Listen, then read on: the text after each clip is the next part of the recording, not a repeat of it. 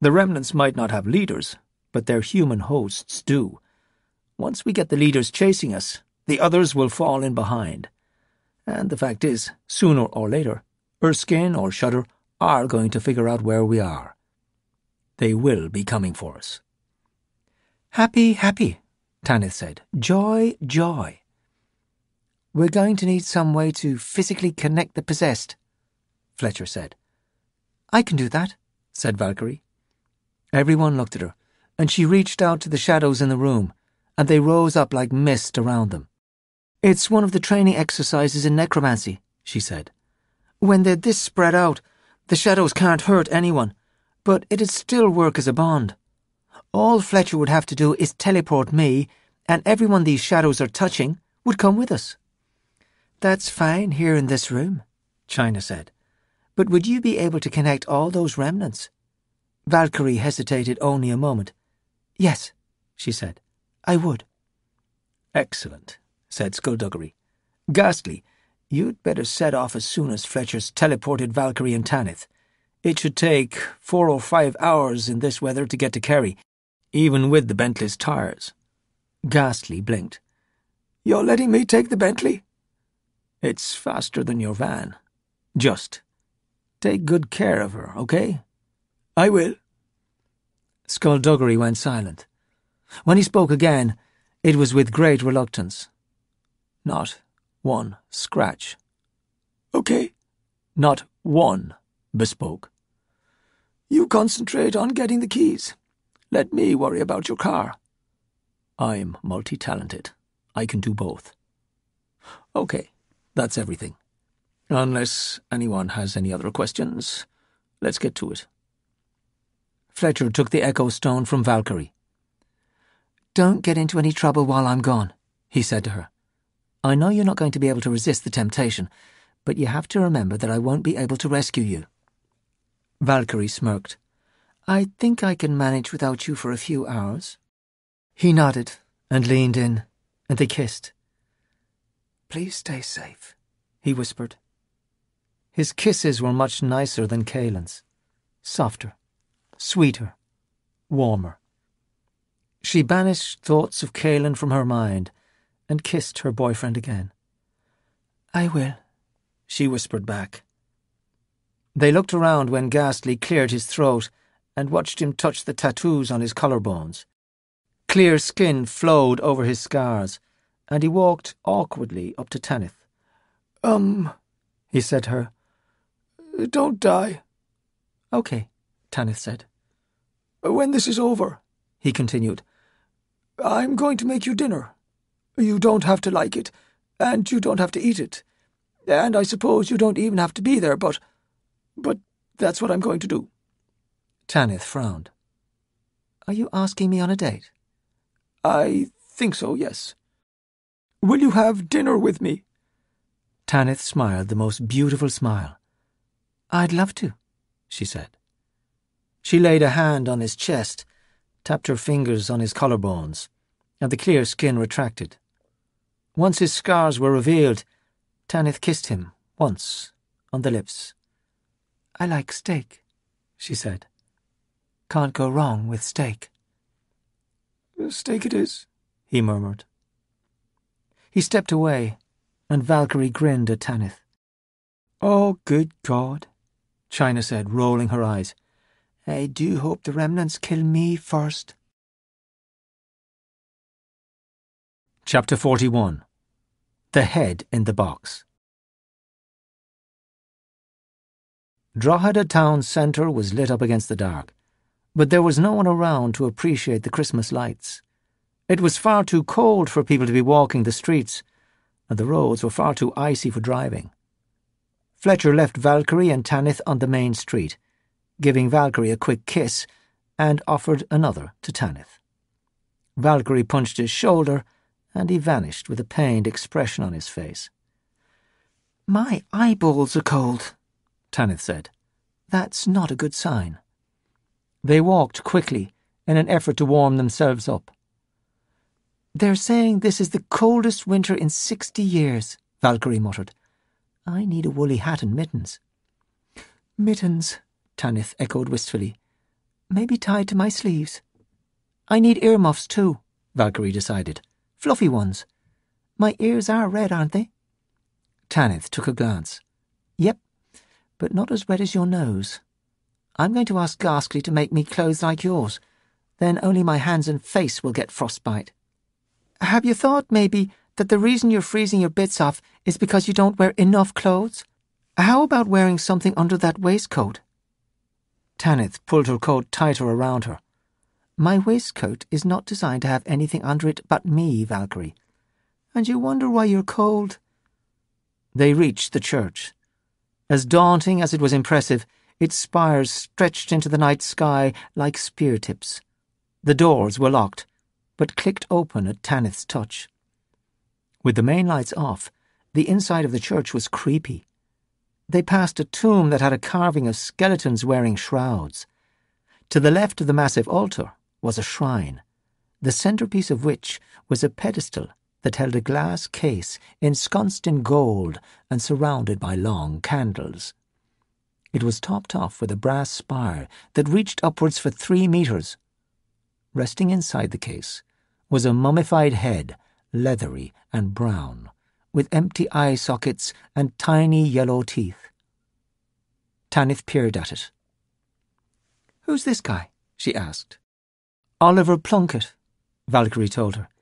"In 1600 and something, he was hanged, drawn and quartered for practising Catholicism in Ireland. By the English, of course."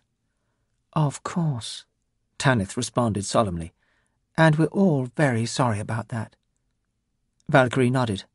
"As well you should be." "And why is his head on display in a church?" asked Tanith. "Where else would you display a head?"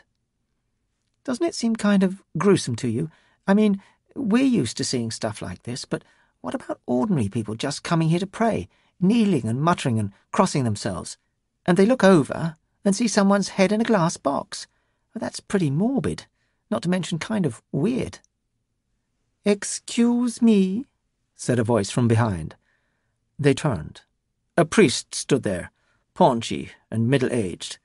"I'm Father Reynolds," he continued. "Can I help you with anything?" Valkyrie held her hands down by her sides, ready to push at the air should she notice even one black vein. "We're just passing through, Mr. Reynolds," she assured him. He stiffened slightly. "That's Father Reynolds," he said. "Oh, I'm sorry," Valkyrie said. "And what's your first name?" "My full name is Father Declan Reynolds, and you, young lady, have broken into this church." "Pleased to meet you, Declan," Valkyrie responded, ignoring the accusation. "I'm Valkyrie, this is Tanith. You might be able to help us, actually. We're looking for something. It's a flat piece of gold, about the length of your hand. Would you have seen it?" The priest frowned at her. "You lost some gold." "We didn't lose it," Tanith said. "We're just looking for it. A friend of ours told us it'd be somewhere near the head in the box. We're assuming that he meant this head in the box, unless you have another one stashed away somewhere. I may be new to the parish, but as far as I am aware, this is the only head in a box that we have. I'm sorry. If this is a joke, I fail to see how it is funny." "The flat piece of gold," Valkyrie said. "Have you seen it?" "I don't know what you're talking about," the priest said, turning to walk away. "But maybe you can explain yourselves to the guards when they get here." If he expected them to protest or to run after him, he was disappointed. When he'd walked a few steps and they still hadn't reacted, he whirled to find them examining the box. "Come away from there at once!" Valkyrie ran her hands along the base. "In a second," she said. "You are not allowed to touch the cabinet!" the priest shouted, storming towards them. Valkyrie's fist caught him just under the chin. He stumbled back, his legs wobbling and his eyes already closing. He slumped to the ground and lay there, unconscious. "Oh," Valkyrie said, "I thought he was possessed." "Sure you did," Tanith grinned. She pressed her hand against the golden base of the cabinet, and they heard a soft click. She pushed, rotated her fingertips, and a flat piece of gold came away, dropping from the base into her palm. "Damn," she said. "I'm good." They called Skulduggery to let him know they'd found the first half of the key. He told them to walk to the bus depot and wait for him there. Up through Drogheda, the streets were frozen and empty. The roads glistened like someone had carelessly tossed down 100,000 tiny crystals. Parked cars were covered in frost, windshields were thick with ice. Christmas lights gave it all an unearthly sheen, and somewhere far away a house alarm was going off. Valkyrie and Tanith crossed the road and kept heading south, towards the bus depot. Valkyrie had her arms crossed, hands jammed under her armpits. Her ears were freezing, and her nose was red and running. She stepped on an icy patch, and her feet flew out from under her. For the third time in 10 minutes, she landed on her backside. Tanith looked back and sighed. Even she had stopped finding that funny.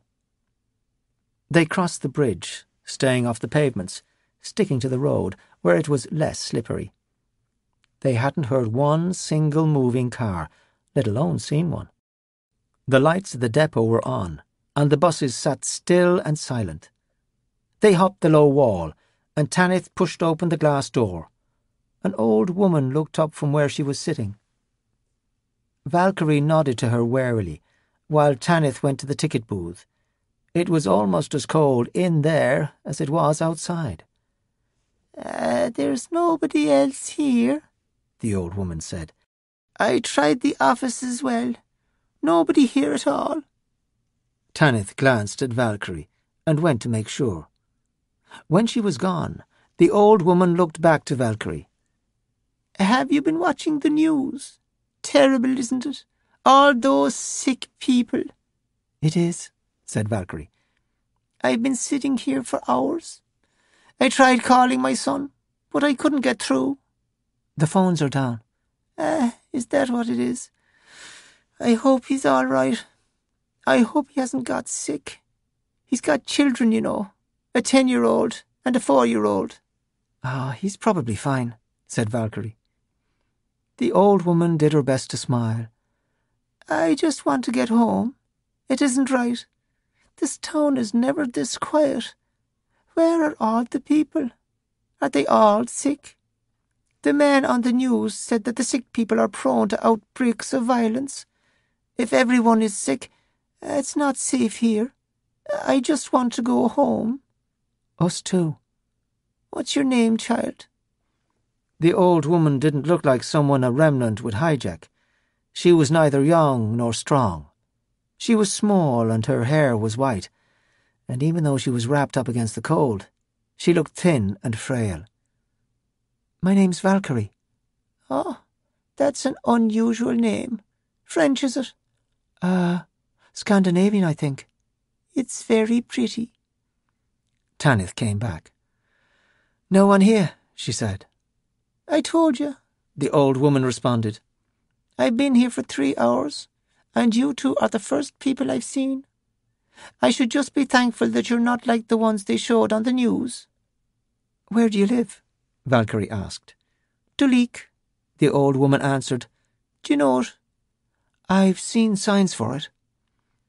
"The Duleek bus was supposed to leave at 7:10, but nothing out there has even moved. I haven't seen any drivers. I don't know how I'm going to get home." "We're expecting a lift any minute now," Valkyrie said. "Maybe we could give you a—" "Val," Tanith interrupted, glaring at her.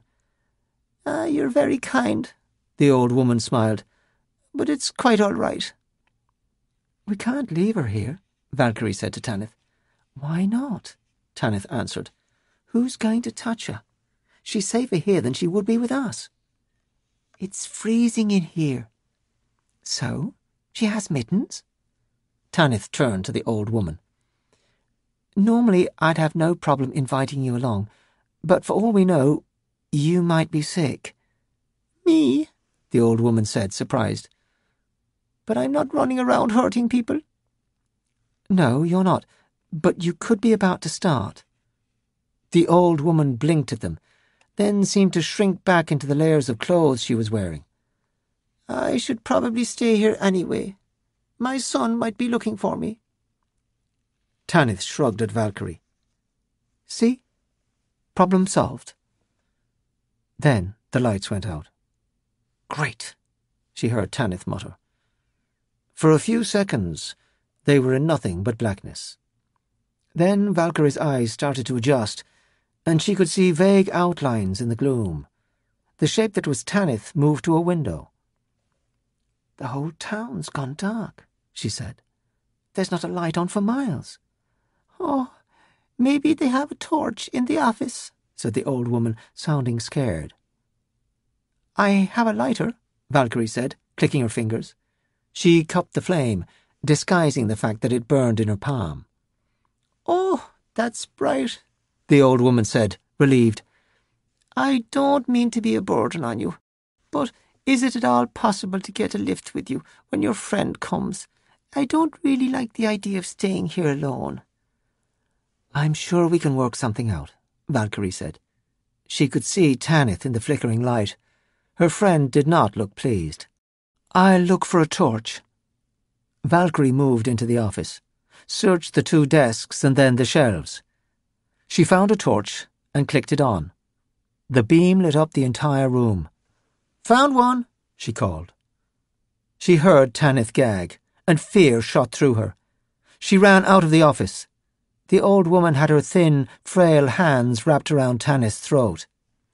Valkyrie gave a roar, and the old woman cursed in a language Valkyrie had never heard before. Valkyrie was almost on top of her when the old woman's thin, spindly fist flashed out, almost taking her head off. The torch went spinning across the floor, and Valkyrie went down, rolled by pure instinct, got up, and didn't know what was happening. Her legs buckled slightly, and she staggered, saw the old woman hurling punches down on Tanith. Valkyrie's palms snapped against the air, and the space rippled as the old woman shot sideways, whooping as she went. Tanith sprawled across the floor, unconscious. The old woman scrambled up.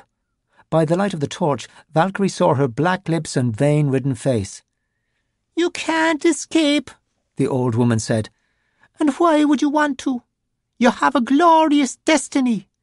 It's not destiny, Valkyrie seethed, stepping closer. Even if it was, I've changed it. It's not happening. That's why we're here, the woman explained. To make sure it does. Darkest, we were aimless. We were nothing. We were anger and hatred and spite. But now we have purpose. Now we have a future with you. If you want me to lead you, then let's start right now. I have a pair of shackles in my pocket. I want you to put them on. The old woman smiled and shook her head. You need to be guided further along the path, she said. Then you will assume your mantle. Then we'll obey. Right now, you still think you're Valkyrie Cain. You still think you have friends, like this one. The old woman knelt by Tanith and stroked her hair. Let me be your friend. I'll leave this body, this old decrepit thing, and I'll join with her.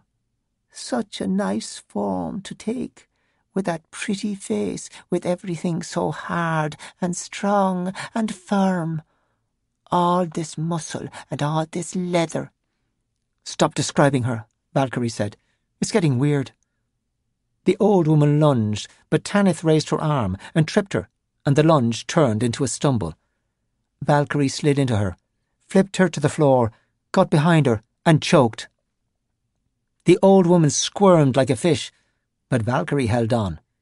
She didn't want to hurt her, didn't want to cause the old woman actual harm. She just needed her to go to sleep for a while. She tightened the choke, and the old woman weakened, and then her head drooped forward. Valkyrie turned her on her side and got up. "Oh, my God," Valkyrie said numbly. "We just beat up a pensioner." "Evil pensioner," Tanith corrected, coughing slightly as she dragged herself to her feet. "What was she babbling about? I heard her say Dacus." Yeah, she did. Just, more babbling.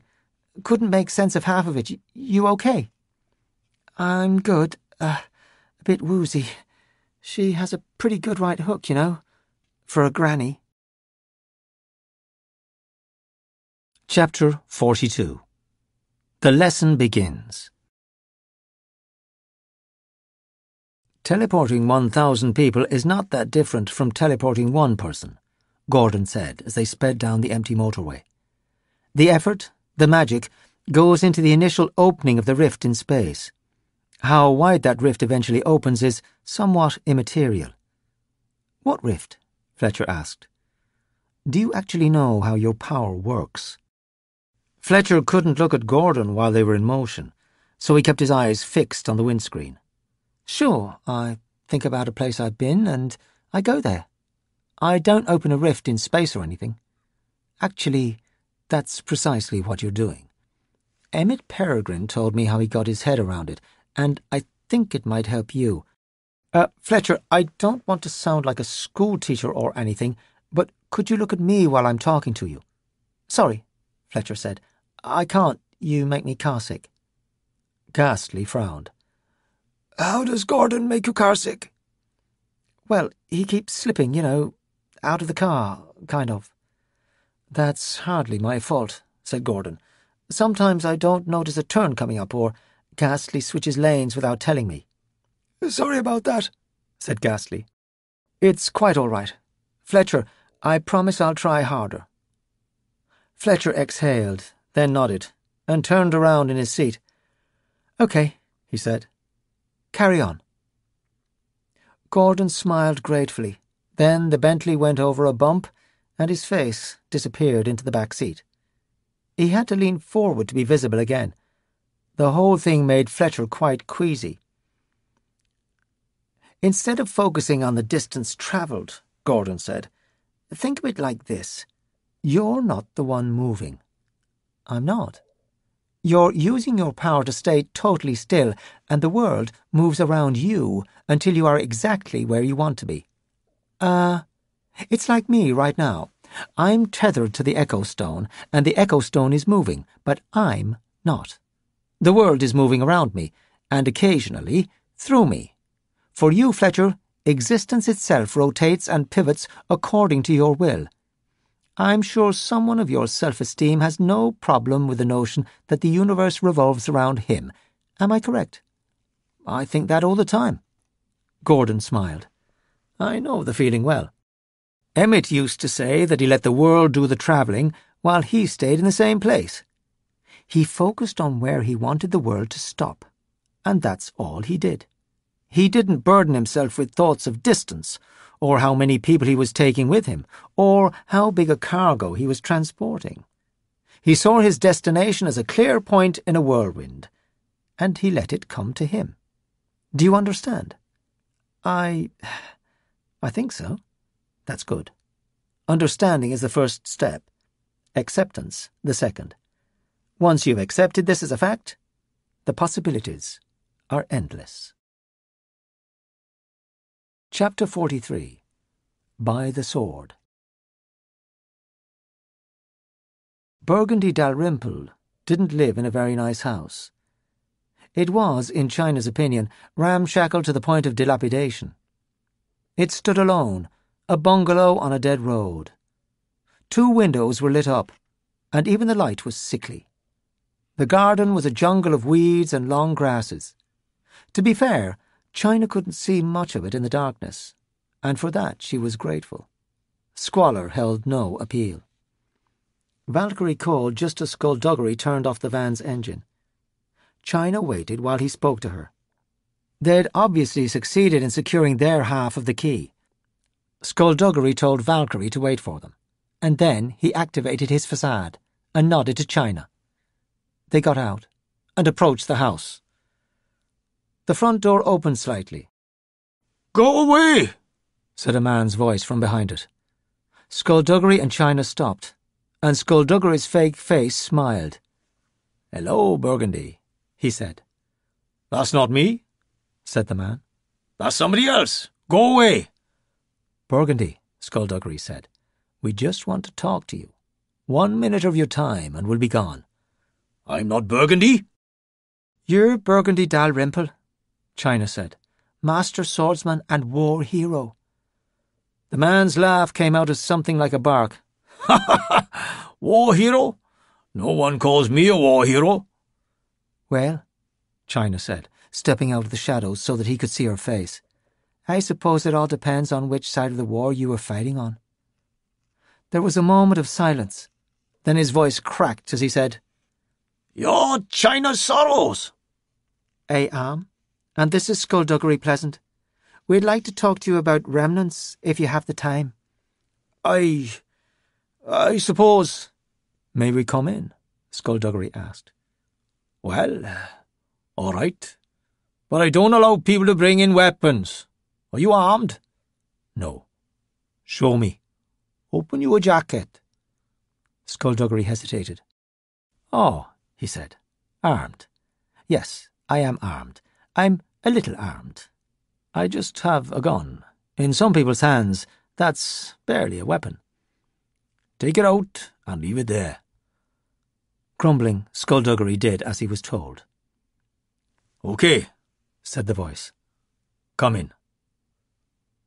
They stepped onto the porch. The wood was old and rotten, and creaked under their weight. Skulduggery pushed the front door open. The hall which greeted them did so with dim light. The moment he stepped through, his face rippled and withdrew from his skull. He stopped immediately and turned to her. "Be careful," he said in his soft voice. "This house has been bound." China felt it too upon crossing the threshold. The invisible tattoos that graced her body went dull as her magic was dampened.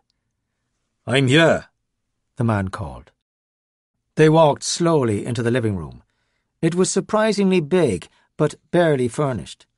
There was a dining table in the middle of the room, and a few chairs around it.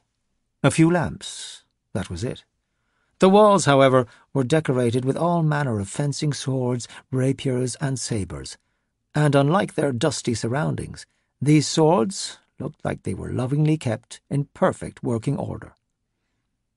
Burgundy Dalrymple stood on the far side of the dining table. He was a little too skinny, and he needed a shave and a haircut, and China imagined a wash. "I'm Burgundy Dalrymple," he said nervously. "We need your help," Skulduggery told him. "We know of your history with the Remnants, and we know how much it has affected you and how you live your life." "Okay," Dalrymple said. "Go on." "We also know that you have tracked down one half of the receptacle key." "I'd have tracked them both down by now," Dalrymple nodded. "But people stopped talking to me about 10 or 15 years ago, so no one would answer my questions. Why? What do you want?" "We want your half of the key," China said. Dalrymple's tone was firm. No, I'm keeping it so that no one will be able to trap the Remnants ever again. I would have destroyed it already if I'd been able to, but it's pretty durable. Why do you want it?" Skulduggery tilted his head. "You mean you don't know?" "If I knew, would I be asking?" "We need it to turn the machine on, Burgundy. The Remnants are loose." Dalrymple looked at Skulduggery, and for a long moment he said nothing. "Where?" he said at last, sounding like he needed a drink of water. "Where are they?" "We need the key, Burgundy." "I thought you wanted to study it or something. To run tests, to find out how something like that, how it works, but you want to use the receptacle. Why would I help you to do that? This is what I've been waiting for."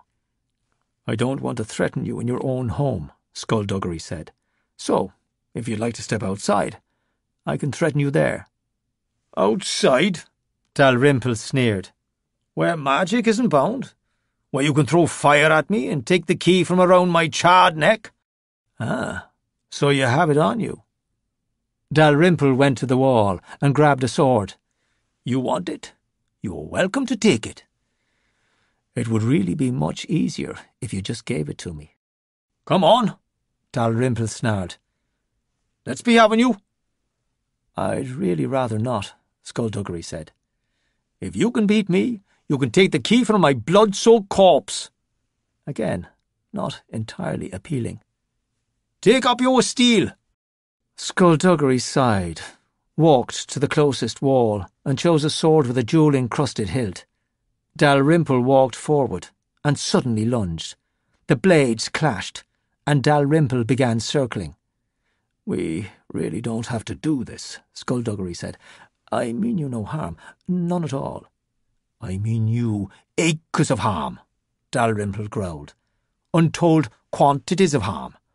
I will visit a whole continent of harm upon you before we are through." "You are an odd fellow." China watched Dalrymple come in with 3 quick jabs.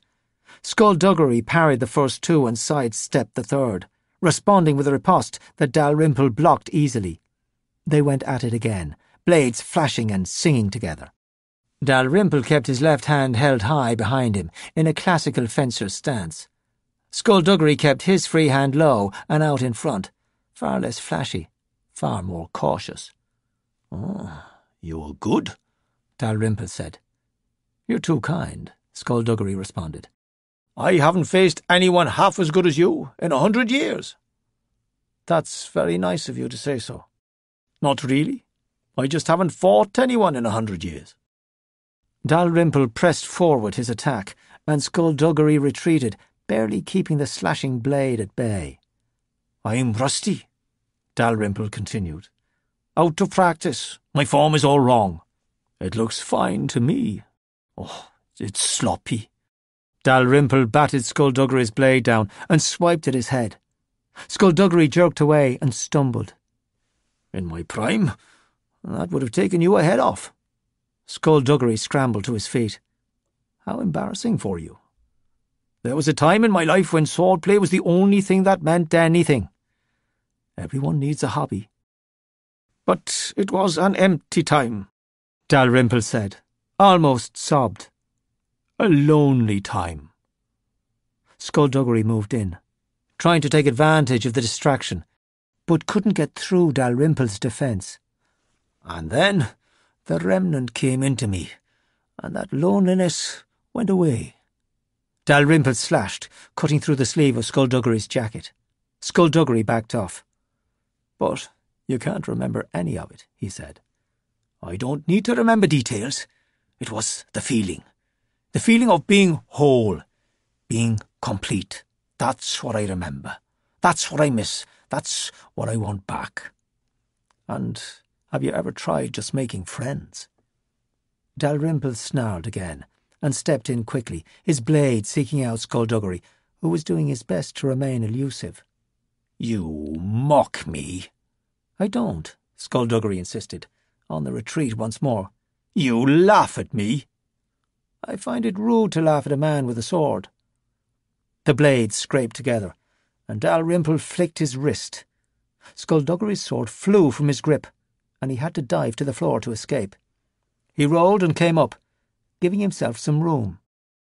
"Burgundy," China said, taking a rapier from the wall. "Would you mind awfully if I replaced Skulduggery for the remainder of this duel?" Dalrymple looked around, his eyes narrowed. "I'm not going to spare you just because I've fallen in love with you," he warned. "I know about you. I know it's not real love." "But of course it's real," she said, flourishing the rapier. "All love is real love." She sent out a light jab that he batted away. "Otherwise, it's not love, is it? Otherwise, it's pointless, a waste of time and energy, and I despise wasting either." Now it was Skulduggery's turn to watch as Dalrymple came back at China, and she blocked, replied with a swipe that he blocked, the shrill taps of blade on blade settling into a rhythm as they moved around each other. "You are trying to confuse me," Dalrymple said. "I'm trying no such thing. The love you're feeling is a real and genuine thing.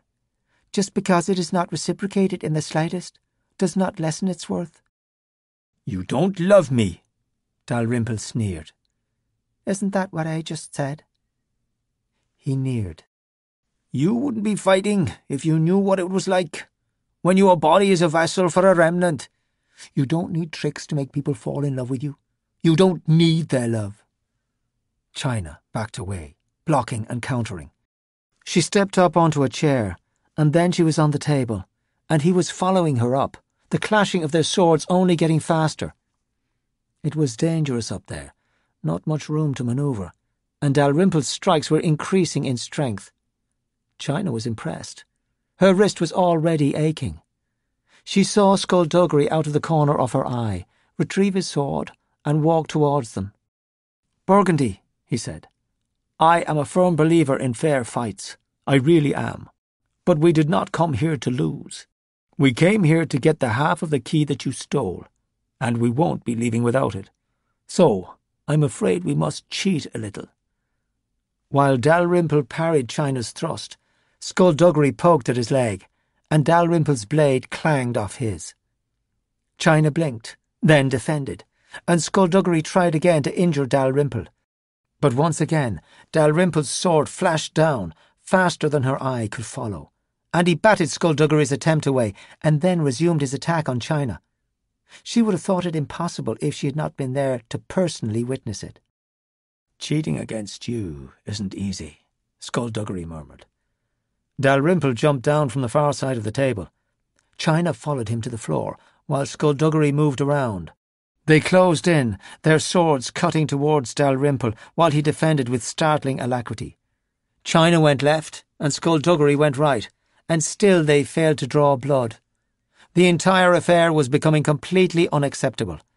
Any moment now, China was about to perspire. She leaned in with a deep thrust that was parried, but she responded with a flick that almost took Dalrymple's hand off at the wrist. Now the master swordsman was on the back foot.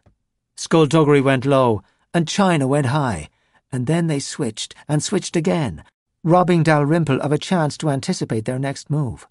"Surrender," Skulduggery said. Dalrymple didn't answer immediately, too busy defending. "You seem to have me beaten," he said at last. "So it seems. But if this is true, then why are you smiling?" "Because," Dalrymple answered, "I know something you don't know." "And what is that?" asked Skulduggery. "I'm not right-handed," Dalrymple replied, and threw the sword into his left hand. China cursed and fell back under his renewed onslaught, and Skulduggery cried out as a sliver of bone was cut from his arm. China lashed out desperately to keep Dalrymple away, but his sword was moving much faster than her own, and she couldn't find her balance. She fell to one hand, continuing the fight with her other, while she tried to scuttle out of range. Skulduggery reared up behind Dalrymple, and Dalrymple spun, thrusting through Skulduggery's ribcage. Skulduggery froze, looking down at the blade that pierced his clothing. Then Dalrymple twisted the sword and dragged it out, so that it scraped across Skulduggery's sternum, and Skulduggery howled in pain and crumpled to the ground. China slashed her rapier at the back of Dalrymple's neck, but he dodged, whirled, and his sword crashed against hers, and suddenly her hand was empty. He kicked her in the chest, and she went down. He stood over her, with the tip of his blade at her throat. "There," he said, panting a little. "You are defeated. Now it is you who will answer my questions. Where are they?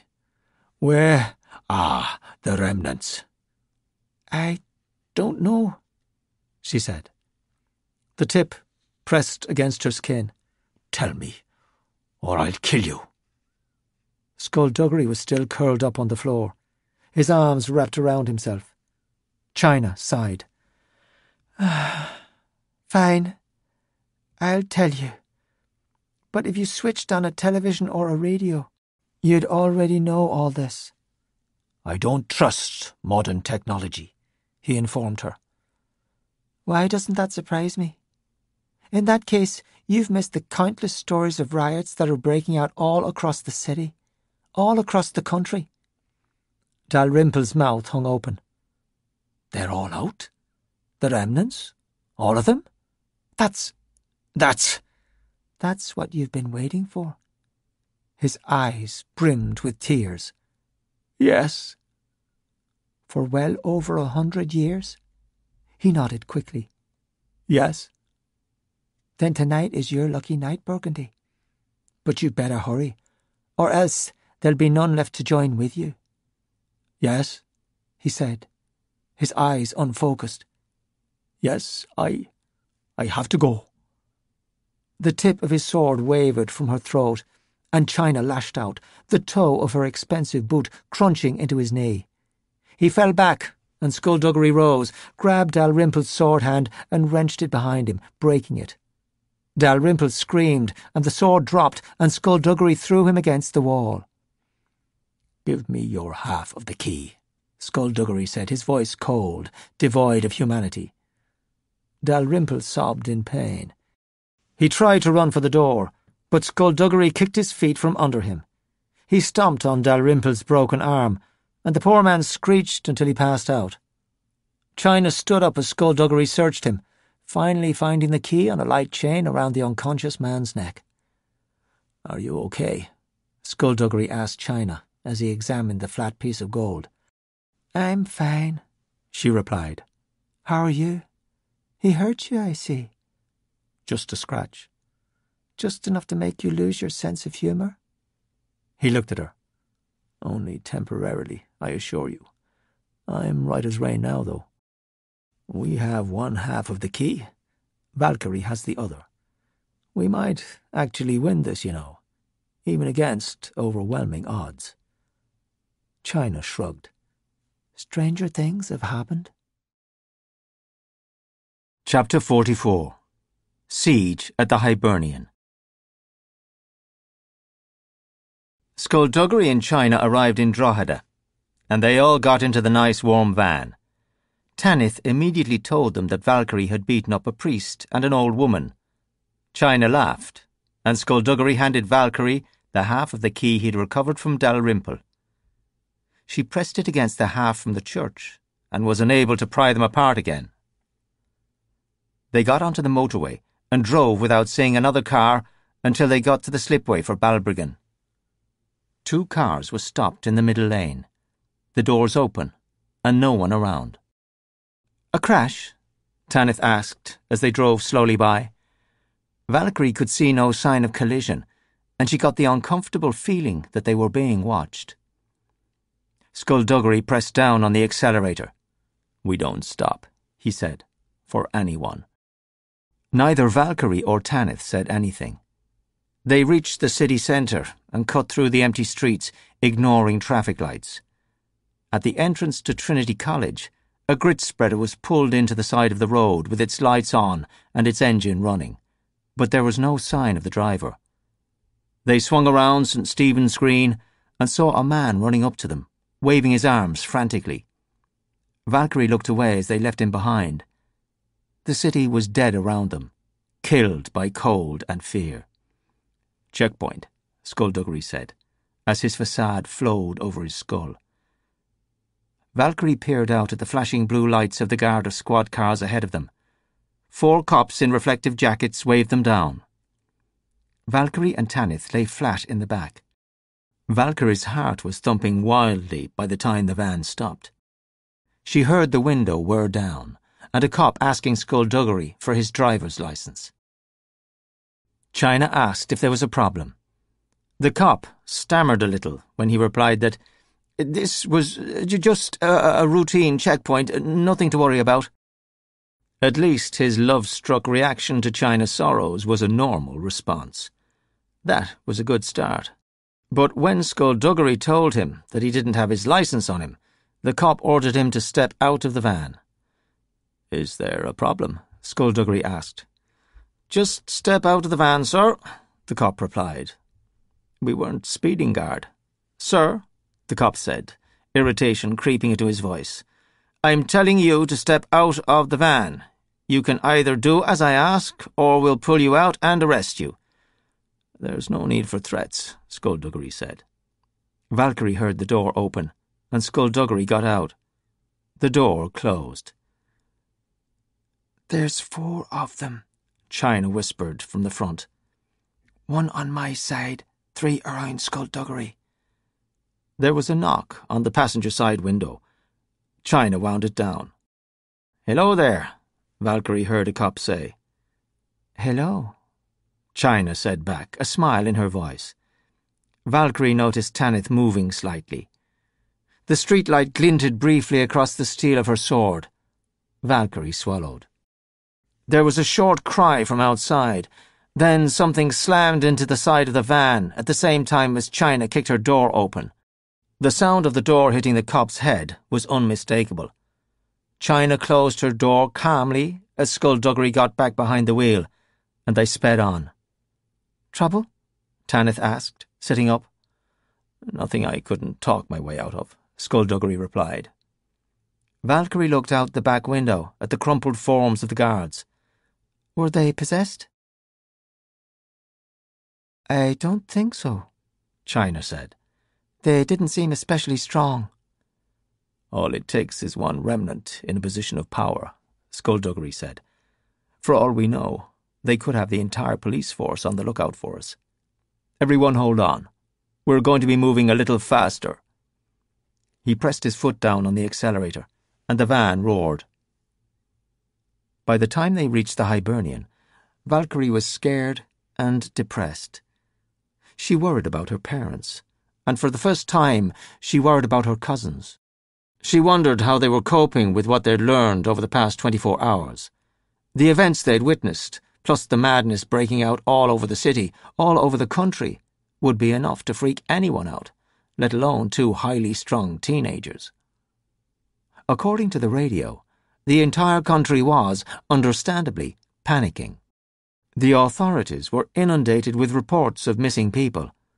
Some commentators were saying this was a neurological virus. Others said it was a biological attack.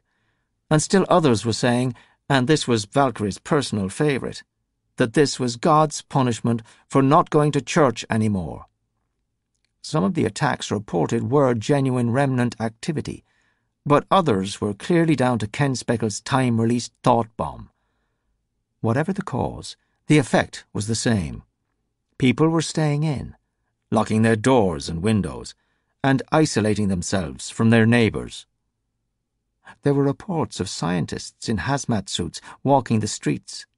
The country was going crazy, and the rest of the world was just waiting for the sickness to spread to them. Skulduggery parked Ghastly's van across the road from the Hibernian, and out of sight.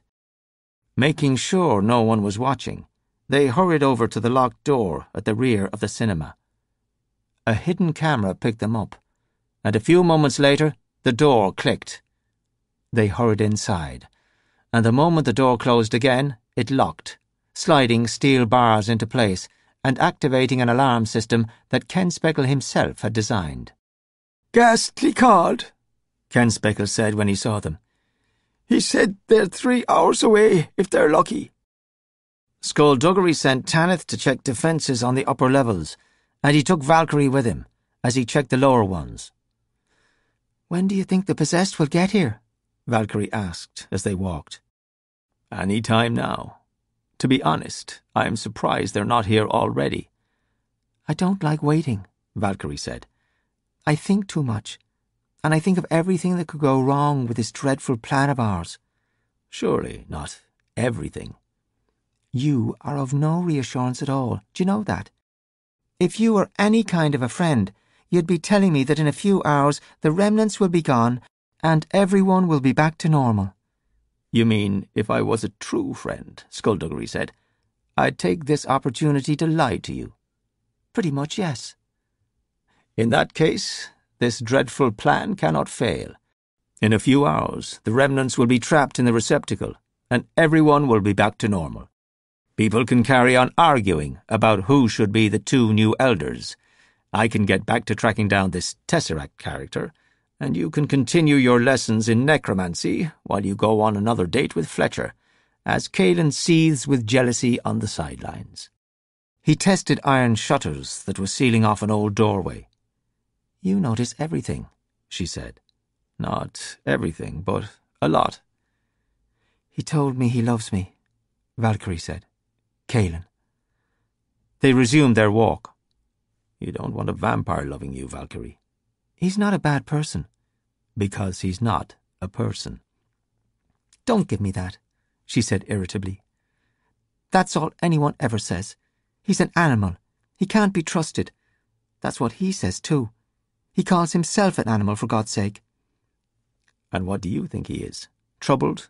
Misunderstood? He's a killer. Cain is different from the others. Yes, he is. Valkyrie frowned. You agree with me? Absolutely. The other vampires are brutal, bloodthirsty animals, barely held in check by their brutal, bloodthirsty code. But Cain, he's much worse. She sighed and shook her head, but he continued. He broke the first law of being a vampire when he killed his own kind. If he can't stick to that simple rule, how safe do you think you are? Do you know why vampires are known for holding grudges? It's because once a passion for something, in that case vengeance, starts to burn, it consumes them absolutely. Vengeance, hatred, or love. They each burn as bright. So you're saying he'll become obsessed with me? If he told you he loves you, he's already obsessed with you. If you talked to him, if you sat down and gave him a chance, you'd realize how wrong you are. Skulduggery didn't say anything. He just looked at her, then slowly cocked his head to one side. Valkyrie looked away, aware of the blush that was rising. "What did you do?" he asked. I didn't do anything. What are you talking about? Loath as I am to protect your relationship with Fletcher, you are still with the boy, aren't you? Of course. You're not with Cain, then? She shook her head. And you have no plans to be with him? He's way too old. That's not an answer. Well, I don't know what you want me to say. Do you want me to say we kissed? Because, okay, we did. Once, that's all. And I said never again because I'm with Fletcher, and he agreed. There. What else do you want to know? Skulduggery said nothing, just kept walking. She felt the flash of righteous anger fading fast, leaving her feeling stupid and childish and really wishing she hadn't said anything. I see, he said at last. I don't have to explain myself to you, said Valkyrie. I don't need to get your permission to kiss Cain or Fletcher or anyone. That's right, he said quietly. You don't. But we still have the problem of a vampire being in love with you. I told you, it's not a problem. You can't afford to encourage him. She glared. I'm not encouraging him. Then kissing him probably sends the wrong signal. Valkyrie looked away, unable to argue with him there. And what if Fletcher finds out? Skulduggery continued. Are you willing to lose your boyfriend over this? Cain may be on his best behaviour with you, but by now, I can assure you, he is hating Fletcher. A hint, a suggestion, that's all it would take to ruin things between you two. Caelan's not going to say anything, she said, without conviction. Then the lights went out.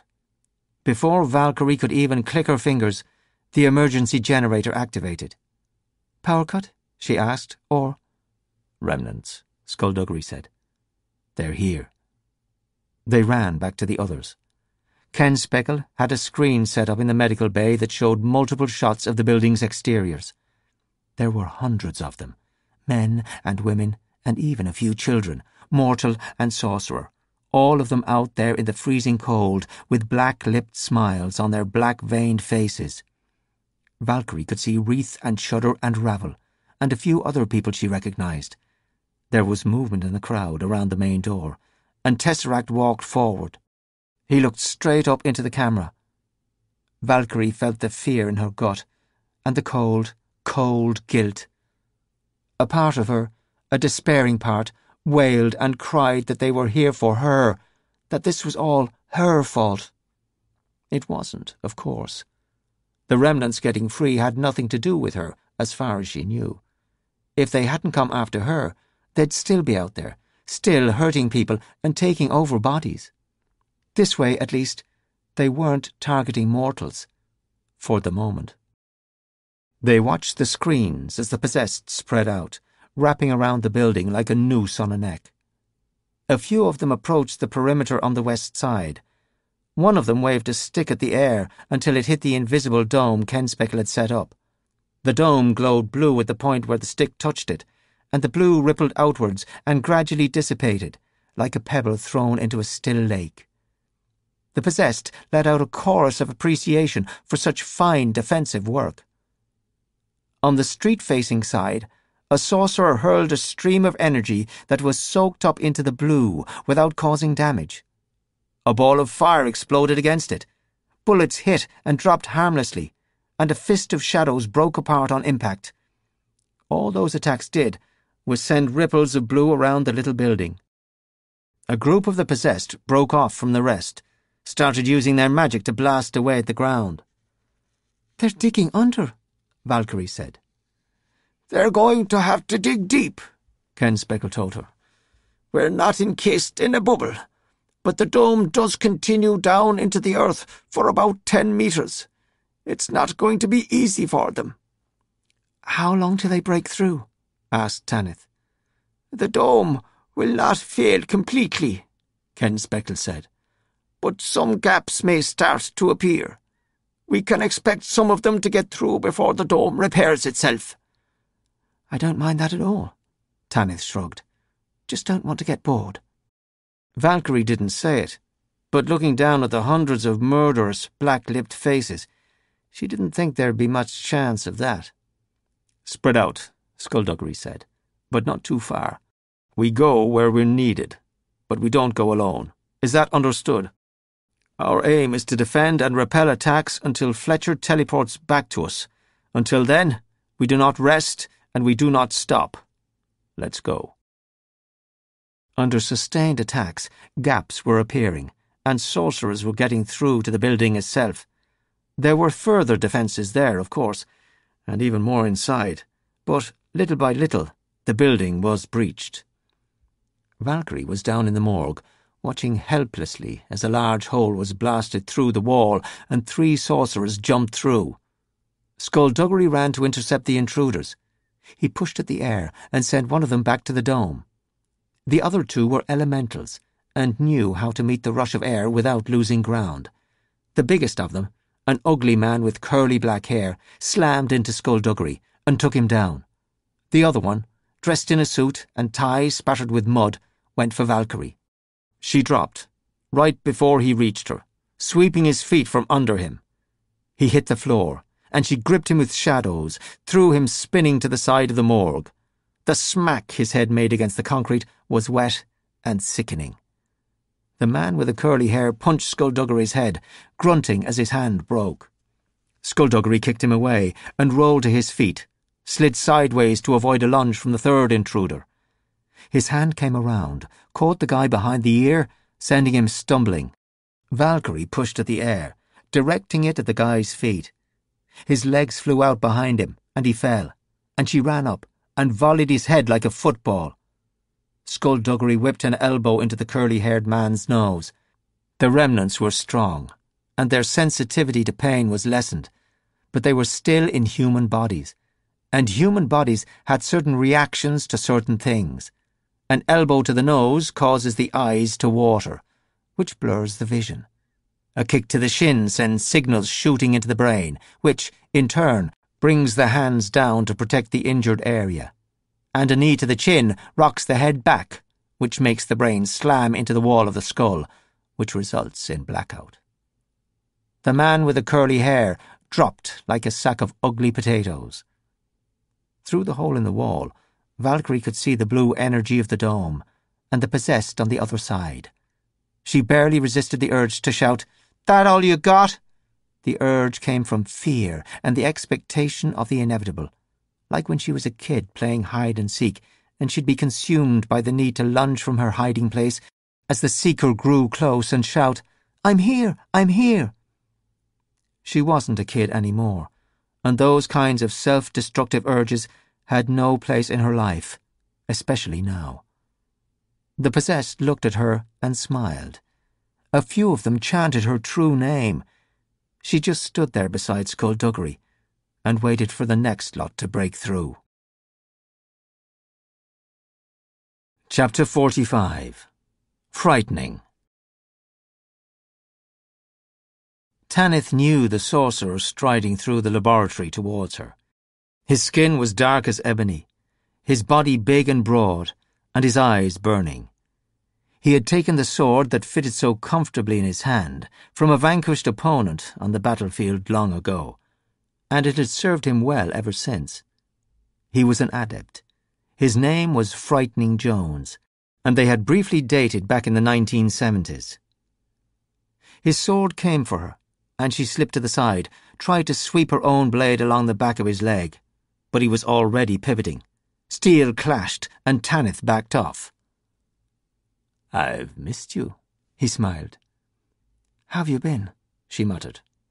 He shrugged, and sent the tip of his sword whistling for her throat. She dodged away. "I'm doing all right," he said, continuing his advance. "I was just over here for a bit of business, and then, well, you know." He tapped his head. "It's really not as bad as you think, sharing space with a remnant. Although, to be fair, this new joining hasn't made me appreciate Irish weather to any great degree. Still looking forward to being back in Africa." He lunged, and she parried, flicked her sword to his shoulder, and he raised his blade, and her cut went wide. "What about you?" he asked. "Anyone special in your life?" "Oh, Frightening, you know you're the only one for me." He laughed, and she pressed in, and now it was he who was forced to retreat. His defence was strong, the steel of his blade backed up by muscle and sinew. It flickered where it needed to flicker, and his feet moved where they needed to move. He was still good. He hadn't let his skills diminish. Tanith wondered if he was still better than she was. He blocked a cut and shuffled forward, using his shoulder to knock her sideways. She flipped backwards to avoid the swipe to her knees, parried the follow-up, and avoided the next strike altogether. "When you've quite finished dancing," China said as she strolled by. Frightening moved round so that he could keep both of them in view. "Miss Sorrows," he said, "so good to see you again. If you wait right there, I'll get around to killing you as soon as possible." China folded her arms. "I haven't got all day, Mr. Jones." Frightening brought his sword down on Tanith's, nearly ripping it out of her hands. He stepped up and booted her in the gut. She staggered, half bent over, and barely managed to roll away from the next assault. "Well," Tanith gasped to China. China's eyebrow raised. "Well, what? Are you going to help me or not?" "Nonsense. You don't need my help. You're doing fine." Frightening fainted low, then brought the sword high. Tanith blocked, replied with 3 strikes in quick succession. The first 2 he batted aside with ease, but the third he let sail overhead as he ducked below it, bringing his blade dangerously close to her ribs. She darted away just in time. 3 more possessed sorcerers came through. China turned to them, arms still folded, her fingers briefly touching the invisible symbols carved into her forearms. Her arms flew wide, and the nearest possessed caught a wave of blue energy at point-blank range. His bones broke, and his flesh ruptured, even as he was sent flying backwards. The other 2 remnants rounded on China, just as Frightening renewed his attack on Tanith. Tanith stumbled as she parried and blocked, trying to regain her footing and give herself some space at the same time. An almighty swing from Frightening took the sword from her hands. Instead of retreating further, she surprised him by leaping forward. They struggled with his sword, Tanith kicking and kneeing at his legs the whole time. She sneaked a boot around his foot and pushed into him. He went back, tripping over her, but bringing her with him.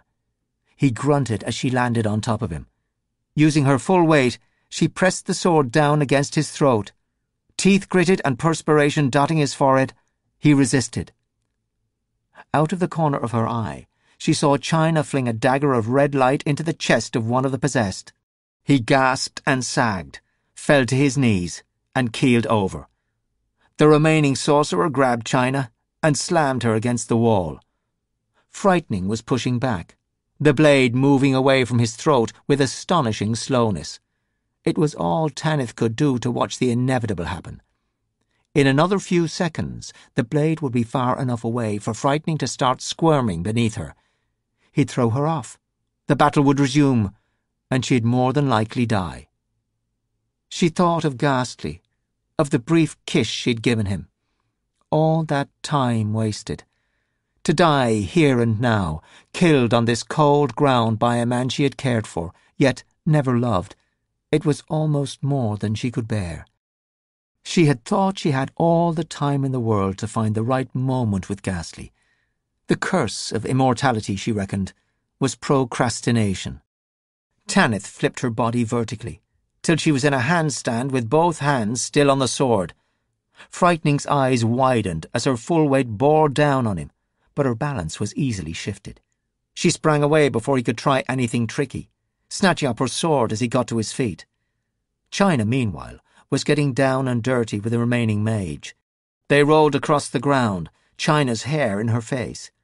Finally, China simply grabbed the sorcerer's head and slammed it down on the concrete, once, twice. Satisfied that her opponent was no longer a threat, she got up, breathing hard and looking angry. The pupils dissolved in Frightening's eyes, leaving them pure white and glowing. Tanith cursed, had to dive to avoid the stream of white light that burst out. She got behind a metal desk, felt the heat, and heard the metal sizzle all around her. Abruptly, the light moved, and she peered out, saw Frightening closing in on China. China's forearms were pressed together, forming the sigil that erected the shield between her and Frightening's eye-beams. Tanith had always thought those eye-beams were amongst the coolest of adept powers to have. She didn't think that they were quite so cool today. "Keep the shield up!" she shouted. "He can't sustain that level of intensity for more than a few seconds." "If you're bored," China shouted back, "you could always lend a hand." "Nonsense, you're doing great." Frightening swiveled his head, the twin beams scorching towards her, forcing Tanith to duck back behind cover. She felt the heat die and the brightness falter, and risked another peek to see Frightening blinking his pupils back into service. "Now!" she called, lunging from cover. For a few moments after using his power, Frightening was left blind as his magic recharged. China hit him from the side, and Tanith leaped, both boots crunching into his jaw. He sprawled, his sword clanging to the floor. In an instant, China was leaning over him, her hand pressing against his forehead. He screamed, then went silent, but China kept her hand on his forehead, making his body jerk. Tanith grabbed China and yanked her back. China's elbow cracked against Tanith's cheek, and Tanith held up her hands. "Stop! Wait! What the hell was that?" China narrowed her eyes. "You attacked me." "No, I didn't." "Yes, you did. You're one of them." Tanith stared at her. "Did you see a remnant slide down my throat?" "No, you bloody didn't." "Then why did you stop me?" "Because you were going to kill him." "He was going to kill us, you stupid girl." "No, China, he was going to lie there and be unconscious. Once that thing is out of him, he's a good guy again. The same goes for most of these people that you don't seem to have a problem using lethal force against." Without taking her eyes from Tanith's, China tied her hair back off her face. "If it's a choice between them or me, I pick me. Your little concessions of mercy are going to get you killed." Tanith wiped blood from her lip and didn't respond. Chapter 46. According to Plan. The shield held. Its colour deepened with each impact. With each attempt to break through, it would darken, then fade, and then the attacks would begin again, and the Hibernian cinema would be covered by a blue dome of energy. The sorcerers outside were taking turns, 50 of them each time, throwing everything they had at Ken Speckle's defences. The defenders went where they were needed, constantly repelling attacks and forcing back intruders. It was exhausting. Valkyrie fought her way from one side of the building to the other and back again. She was cut and bleeding and bruised, and she couldn't catch her breath. There was a crash from a corridor behind her, and she heard Tanith shout, "They're in!" Valkyrie ran to help. Tanith was locked in a struggle with a black-lipped sorcerer, the pair of them rolling amid the debris around the massive hole in the middle of the floor. Another sorcerer was climbing up, and Valkyrie snapped her palm at the air, sending a rock hurtling into his face. The sorcerer fell back with a scream of pain, but another one took his place before the scream was even half done. A flash of red light blinded her, and she felt something hot sizzle by her cheek. She stumbled back, hands out against the air.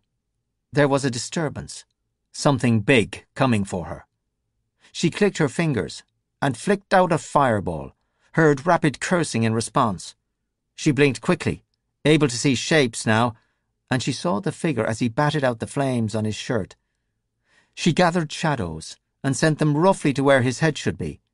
His blurred form spun in mid-air and dropped.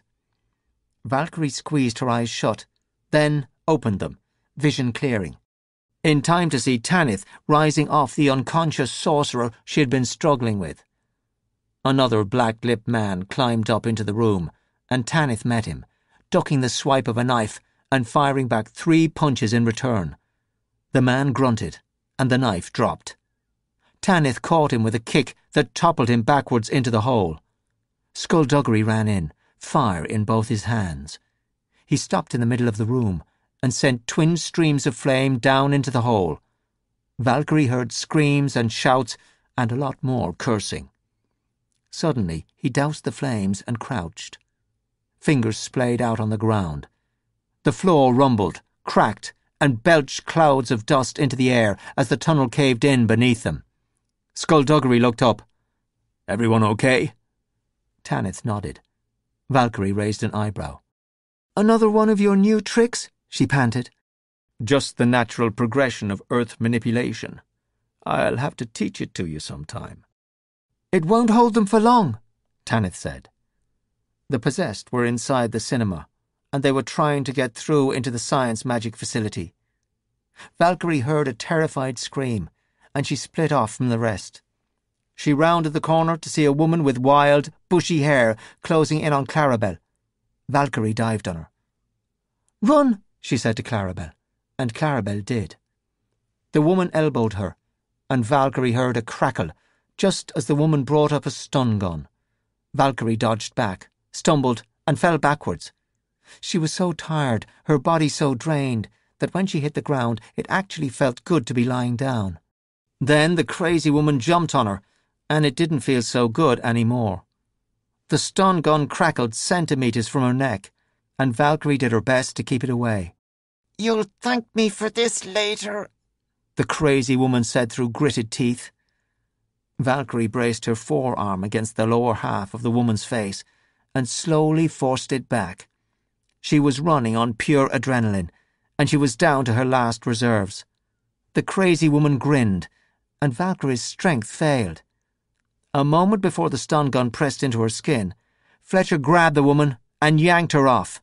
They vanished, and Valkyrie sank back. Slowly, and with a moan, she raised both arms up. Fletcher reappeared above her, took her hands, and pulled her to her feet. "I'm getting pretty good at this nick-of-time stuff, aren't I?" he asked. She would have hit him if she wasn't so tired. Skulduggery ran over, China and Tanith behind him. "Fletcher, did you make it to the mountains?" "Yes, we did," Fletcher said.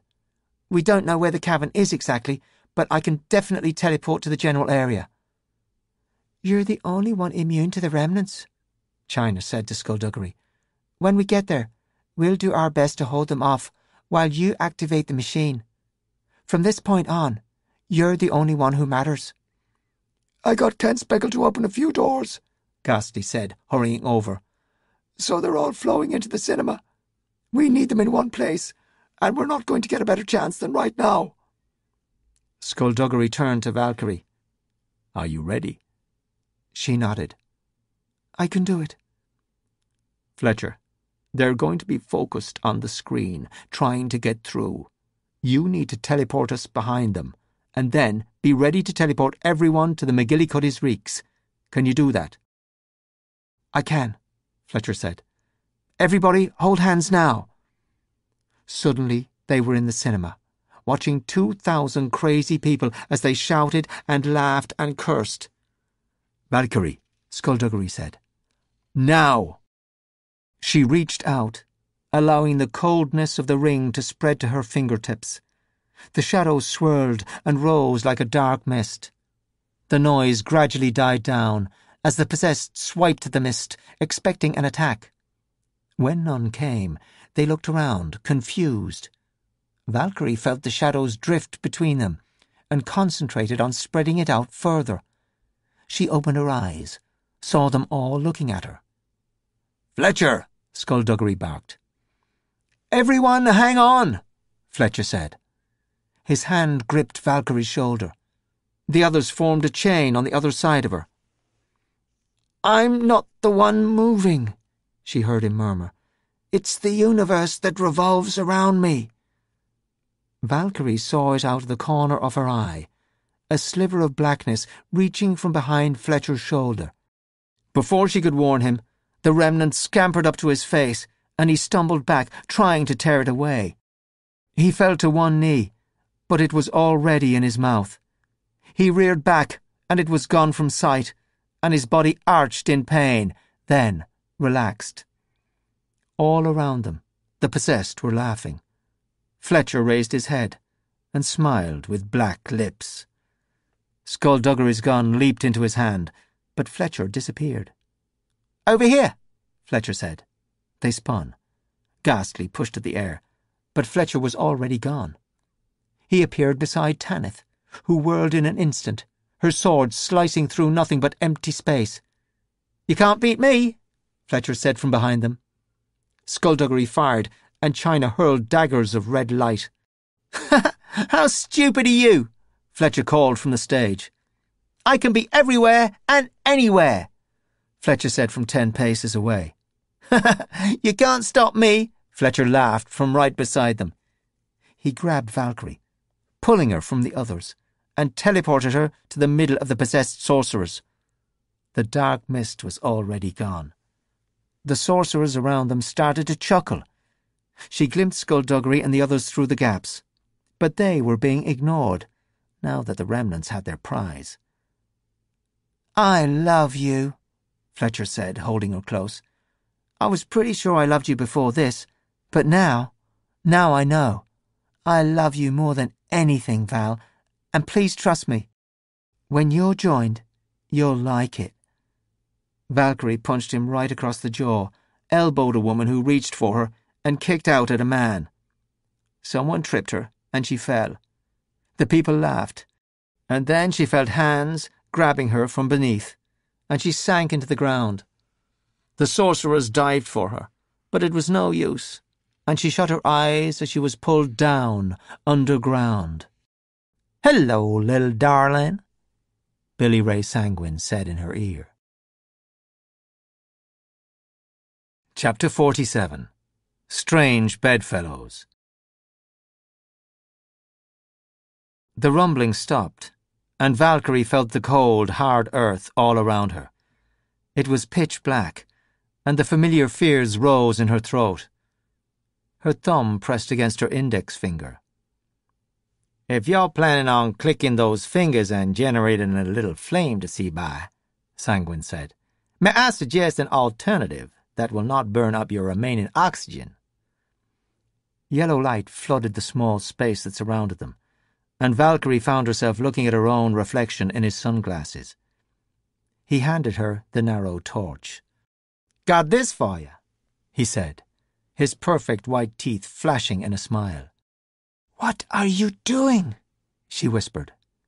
"I ain't exactly sure on this," he replied. "But it looks to me, and I may be wrong, but it looks to me like I'm saving your life. Yep, I think that's what it is." She frowned. "You're not one of them?" "The remnants? No, they haven't got me yet. Creepy critters, ain't they?" Valkyrie shifted a little. A half-dozen rocks were sticking painfully into her. "Why are you here?" "Now, before you get all aggressive, let me say that I do remember the last time we met, and I do remember the promise you made me." "I said I'd kill you." "I told you I remembered, didn't I?" Sanguine said crossly. "No need to threaten me again, just because you can. Fact is, I was planning on leaving you alone for a while, but a job came up, and I needed my payment." How are you mixed up in this? For once, I'm on the side of the angels, if those Warhaven folk can be described as such. They hired me to help out against the creepy critters. I had a look, saw that they seemed to be going after you all the time, so I figured the best way to hurt them is to take away the thing they want. I admit the thought did enter my mind to kill you, and so take you away from them on a more permanent basis. But two factors stop me from that course of action. The first factor is that for all I know, the reason they want you so bad is to kill you.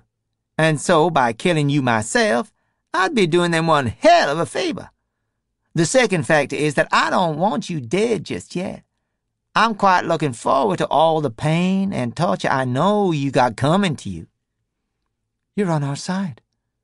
That appears to be what I'm trying to say. So, you'll be fighting beside us? It'll be strange, not trying to cut your throat all the time, but yeah. Valkyrie pushed questions and suspicions and misgivings out of her mind. Okay, fine. We need to get into the medical bay to get Ken Speckle and Clarabelle, and then we have to get to the van on the other side of the street. In a sec, she glared. Let's go. You ain't my damn boss, Cain. For your information, whatever force field thing you guys cooked up means I have to go deeper than usual to get around it, which means I have to work harder. We'll move when we're able to move. You're still injured? Yes, he said, his mouth twisting into an ugly sneer. I'm still injured from when you cut me with a damn sword. I'm still unable to move with my usual efficiency. Now, if this inconveniences you, please accept my heartfelt apologies. But once again, I must let it be known that this is your damn fault. The look on his face and the hate in his voice told Valkyrie to tread cautiously. He was a killer and a psychopath, and although he may have temporarily switched sides, she knew it wouldn't take a lot for him to abandon her down here. Bet you never thought we'd end up on the same side, huh? He asked, a new smile crossing his features. Bet you never thought I'd save your skin. What? Just making small talk. Gotta distract myself from the pain, you know. Life has a funny way of working out, don't it? Take your friend, for example, the sword lady. Tanith. First time we met, we were trying to kill each other. Remember that? But every time subsequent to that, there's been a kind of a frisson between us. A what? Frisson. It's French for. To be honest, I don't really know what it's French for, but I know what it means in American. A sort of electrical undercurrent of emotion. I know what frisson means, but I really don't think Tanith would share your view. You're a kid. You don't know the ways of menfolk and womenfolk. All those threats she fires my way, that there is the mark of flirtation. Oh, dear God, Valkyrie said, the colour draining from her face. You fancy Tanith. I don't fancy her. You have a crush on Tanith. That is disgusting. What? Why would that be disgusting? Because you're a hired killer. That don't make it disgusting. Just makes it unusual. Does she talk about me? Somebody shoot me. What does she say? I'm a formidable foe, right? Does she say anything in a kind of a more wistful voice? I don't want to talk about this. Does she ever say, if only he were good? Stop your talking. Stop it right now. Stop it. She has a boyfriend. His face fell. Someone I know? He asked morosely. He may have punched you a few times, yes. She's not dating the skeleton, is she? Oh, how would that be even possible, let alone nice? He's got no skin, or lips, or nothing. And he talks. Good God, he talks and he never shuts up. It's not skullduggery. Well then, who else could it be?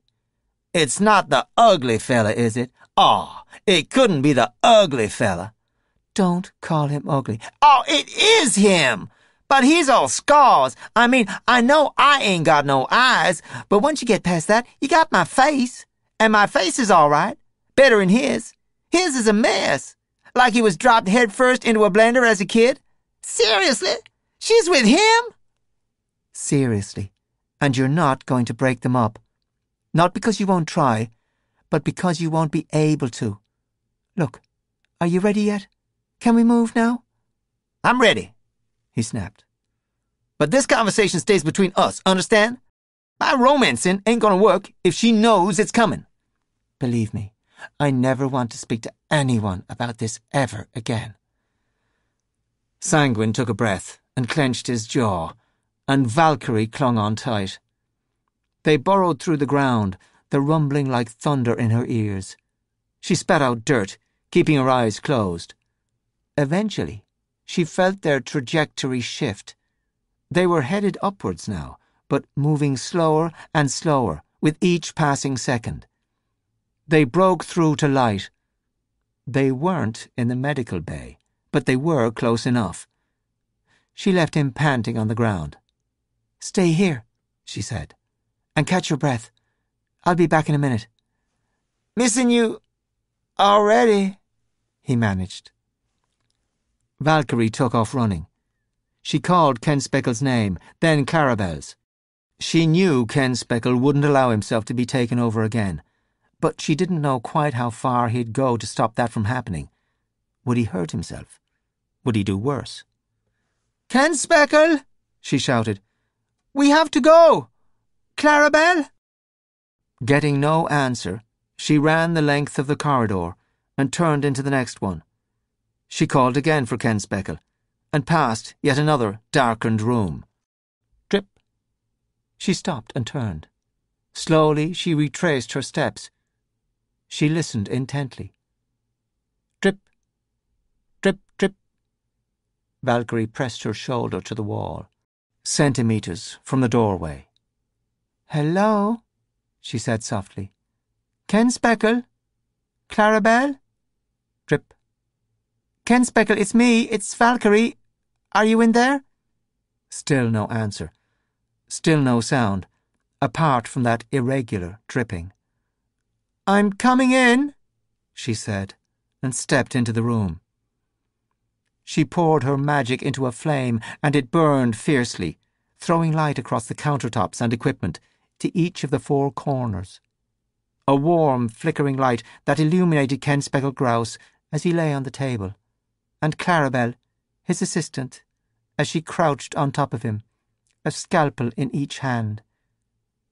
Ken Speckle's eyes were open and unseeing, and the work Clarabelle had been doing reminded Valkyrie of her own dissection just a few days earlier. Blood covered him and dripped to a puddle on the floor. Clarabelle screeched, her lips black and her skin riddled with veins. She leaped off the old man's corpse and fell onto Valkyrie. They sprawled out through the door, landing in the corridor, those scalpels whipping at Valkyrie like snakes. Valkyrie seized one of Clarabelle's wrists, held the blade away from her, tried to block the other one, but it bit into her face and scraped along her cheekbone. Warm blood flowed. Valkyrie cried out, and anger coursed through her, giving her the strength to throw Clarabelle off.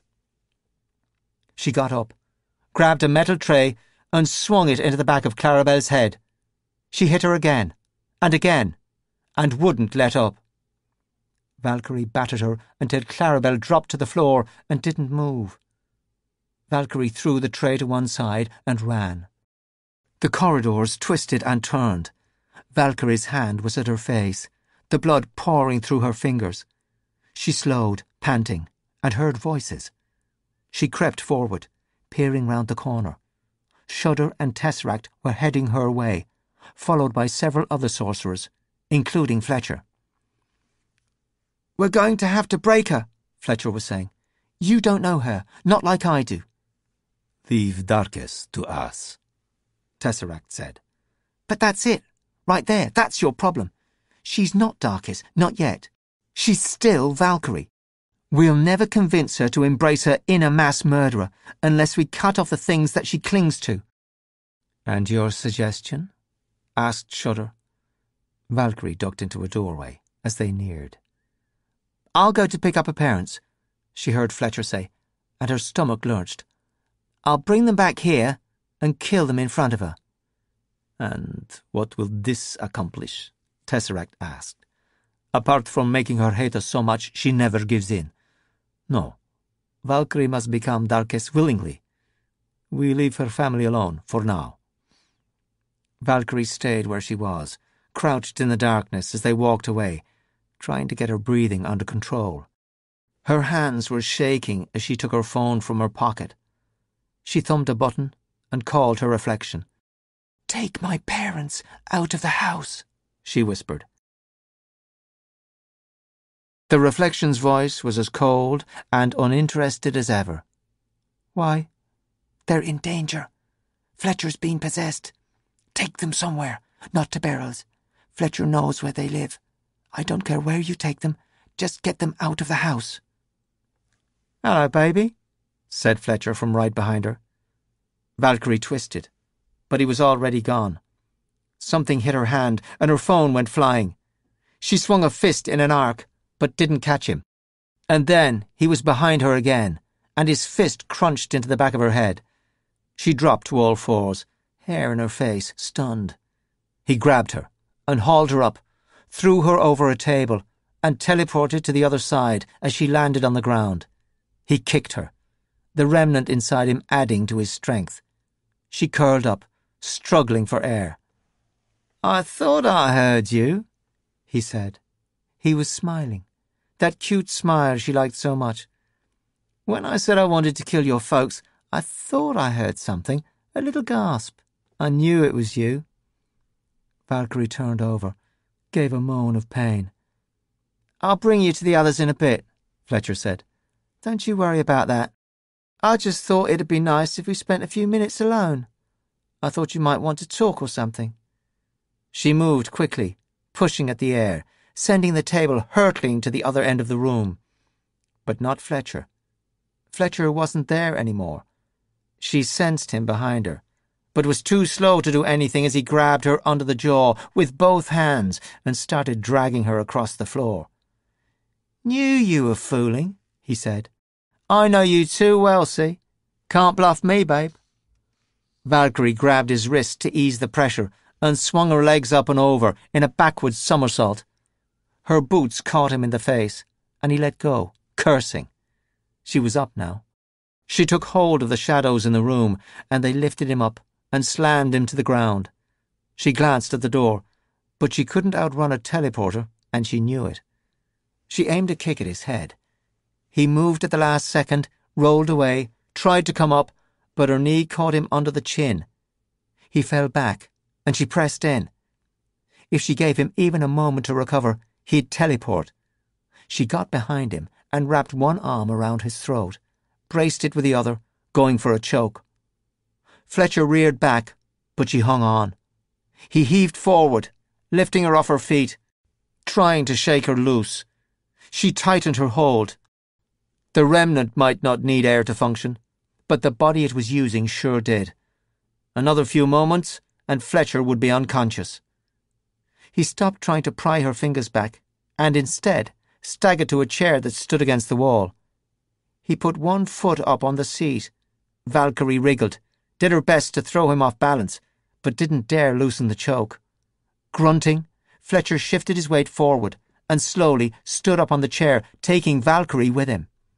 She screamed 1,000 curses in her mind, but there was nothing she could do, as Fletcher stood on shaky legs and then propelled himself backwards. They fell in silence, Valkyrie shutting her eyes and waiting for the impact. She hit the ground and her head smacked off it, and stars burst behind her eyelids. She wasn't even aware that she'd lost the choke. She wasn't even aware of Fletcher getting to his feet beside her. She just lay there. "Wow, you're tough," she heard Fletcher say. His voice sounded dim. "I'm not mad, I'm not. This is good. Darkest is going to have to be tough, am I right?" His image came into view. "But wow, you nearly got me there. You nearly had me. If I didn't have all this extra strength, I'd be out cold. I think I like that. You know, my girlfriend being stronger than me. I'd never admit it. Well, the old me wouldn't. but the new me is a lot more self-assured." Valkyrie moaned, and Fletcher knelt beside her. He gently raised her head off the ground, then slammed it back down again. His hands moved over her, checking her pockets.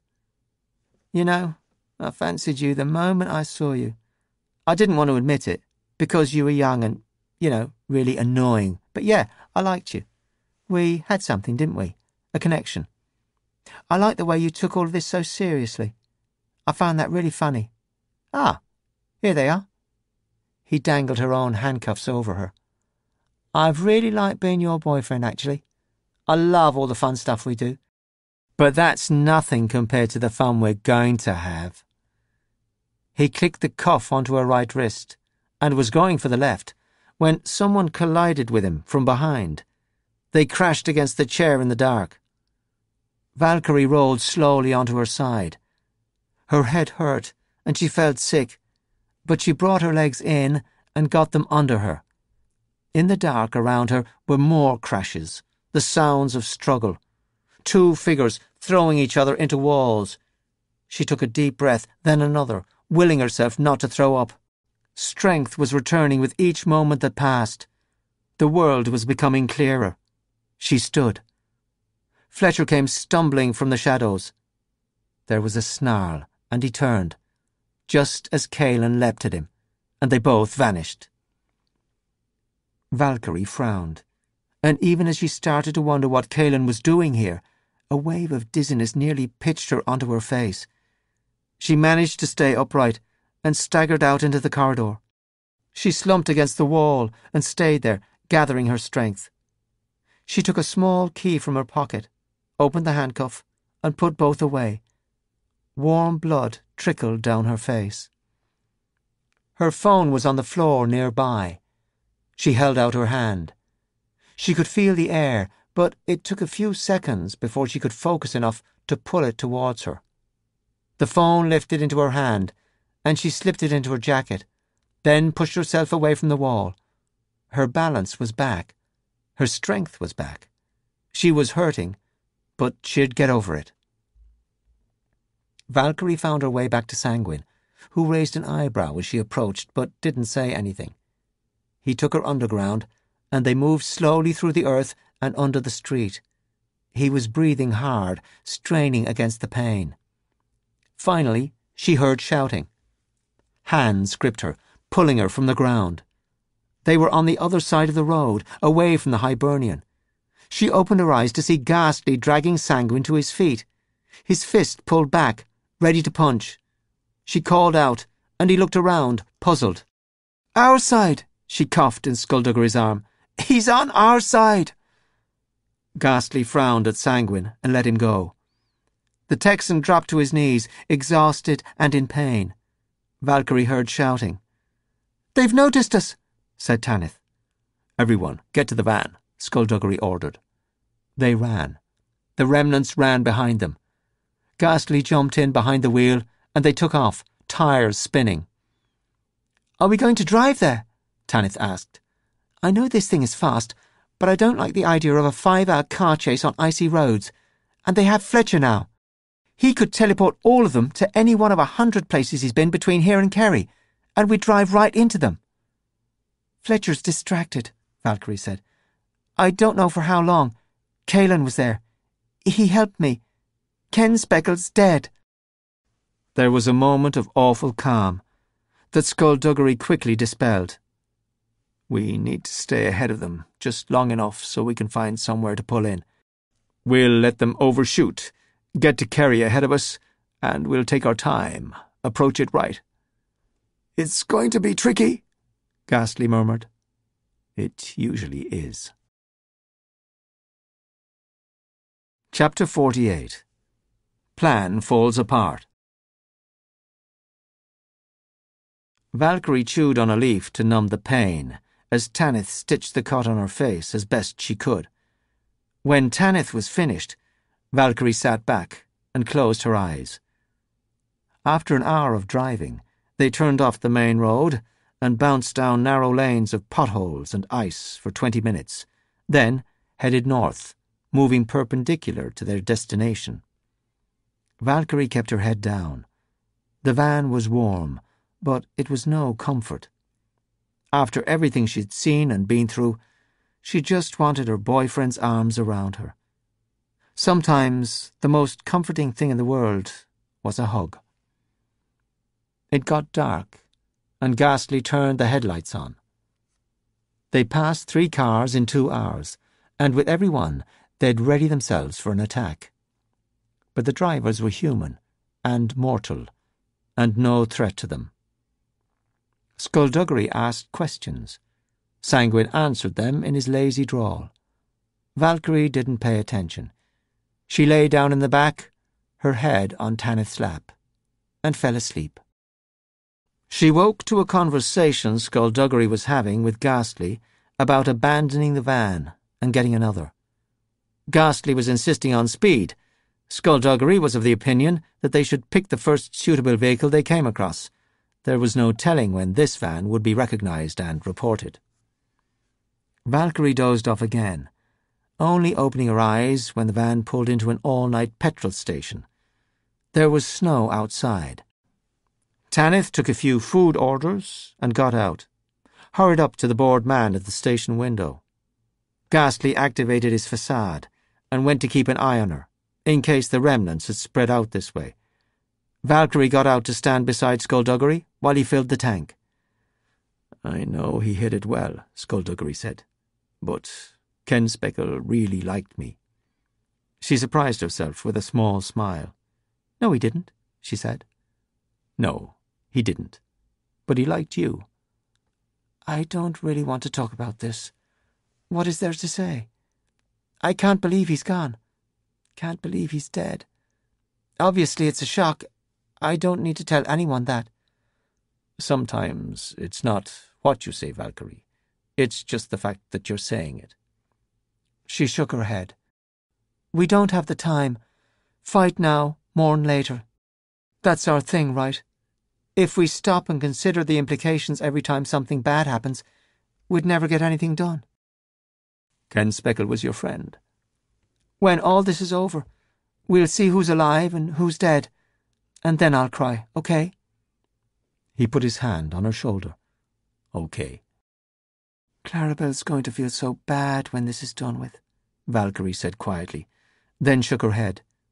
She had to focus. "How far are we from the receptacle?"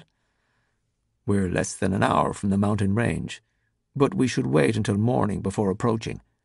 Once we're there, that golden key in your pocket will guide us to where we need to go." "Do we have a plan?"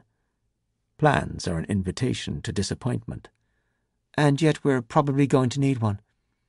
The remnants are going to be all over the place to stop us from reaching the machine. Are you going to fly us in, over their heads?" "They'll be expecting that. Now that we have Sanguine on our side, we could always burrow right under them." "I don't think so. These days he can't go 3 meters without needing a rest." "So we can't go above, and we can't go under. It looks like we're going to drive in as close as we can and just walk right in." "The direct approach." "The only approach we have left." Morning was slow in coming, and failed to bring with it warmth. Valkyrie's nerves jangled beneath her skin. She noticed Tanith clenching and unclenching her fists beside her, and Ghastly had gone scarily quiet. Only China and Skulduggery seemed unperturbed by the danger they were about to walk into. Valkyrie couldn't have cared less about how Sanguine was coping. They drove deeper into a small town, which seemed to be hibernating under all the snow. Valkyrie longed to see normal people out walking, or buying the morning paper, or even sitting at traffic lights. She didn't like this ghost town thing that had struck and spread, turning Ireland into a ghost country. The van slowed suddenly, pulling in to the side of the road. Valkyrie peered over Skulduggery's shoulder. A police car lay on its side at the junction ahead of them, its light still flashing. "The rest of you stay here," Skulduggery said. "Valkyrie, you're with me." They got out. She slid the door closed and pulled the bandage away from her face. "How does it look?" He peered at her. It's healing. The swelling is gone. It's a nasty scar, but with everything Tanith applied to the wound, it should disappear in a day or so." She glanced back at the van, and her voice lowered. "You don't trust them?"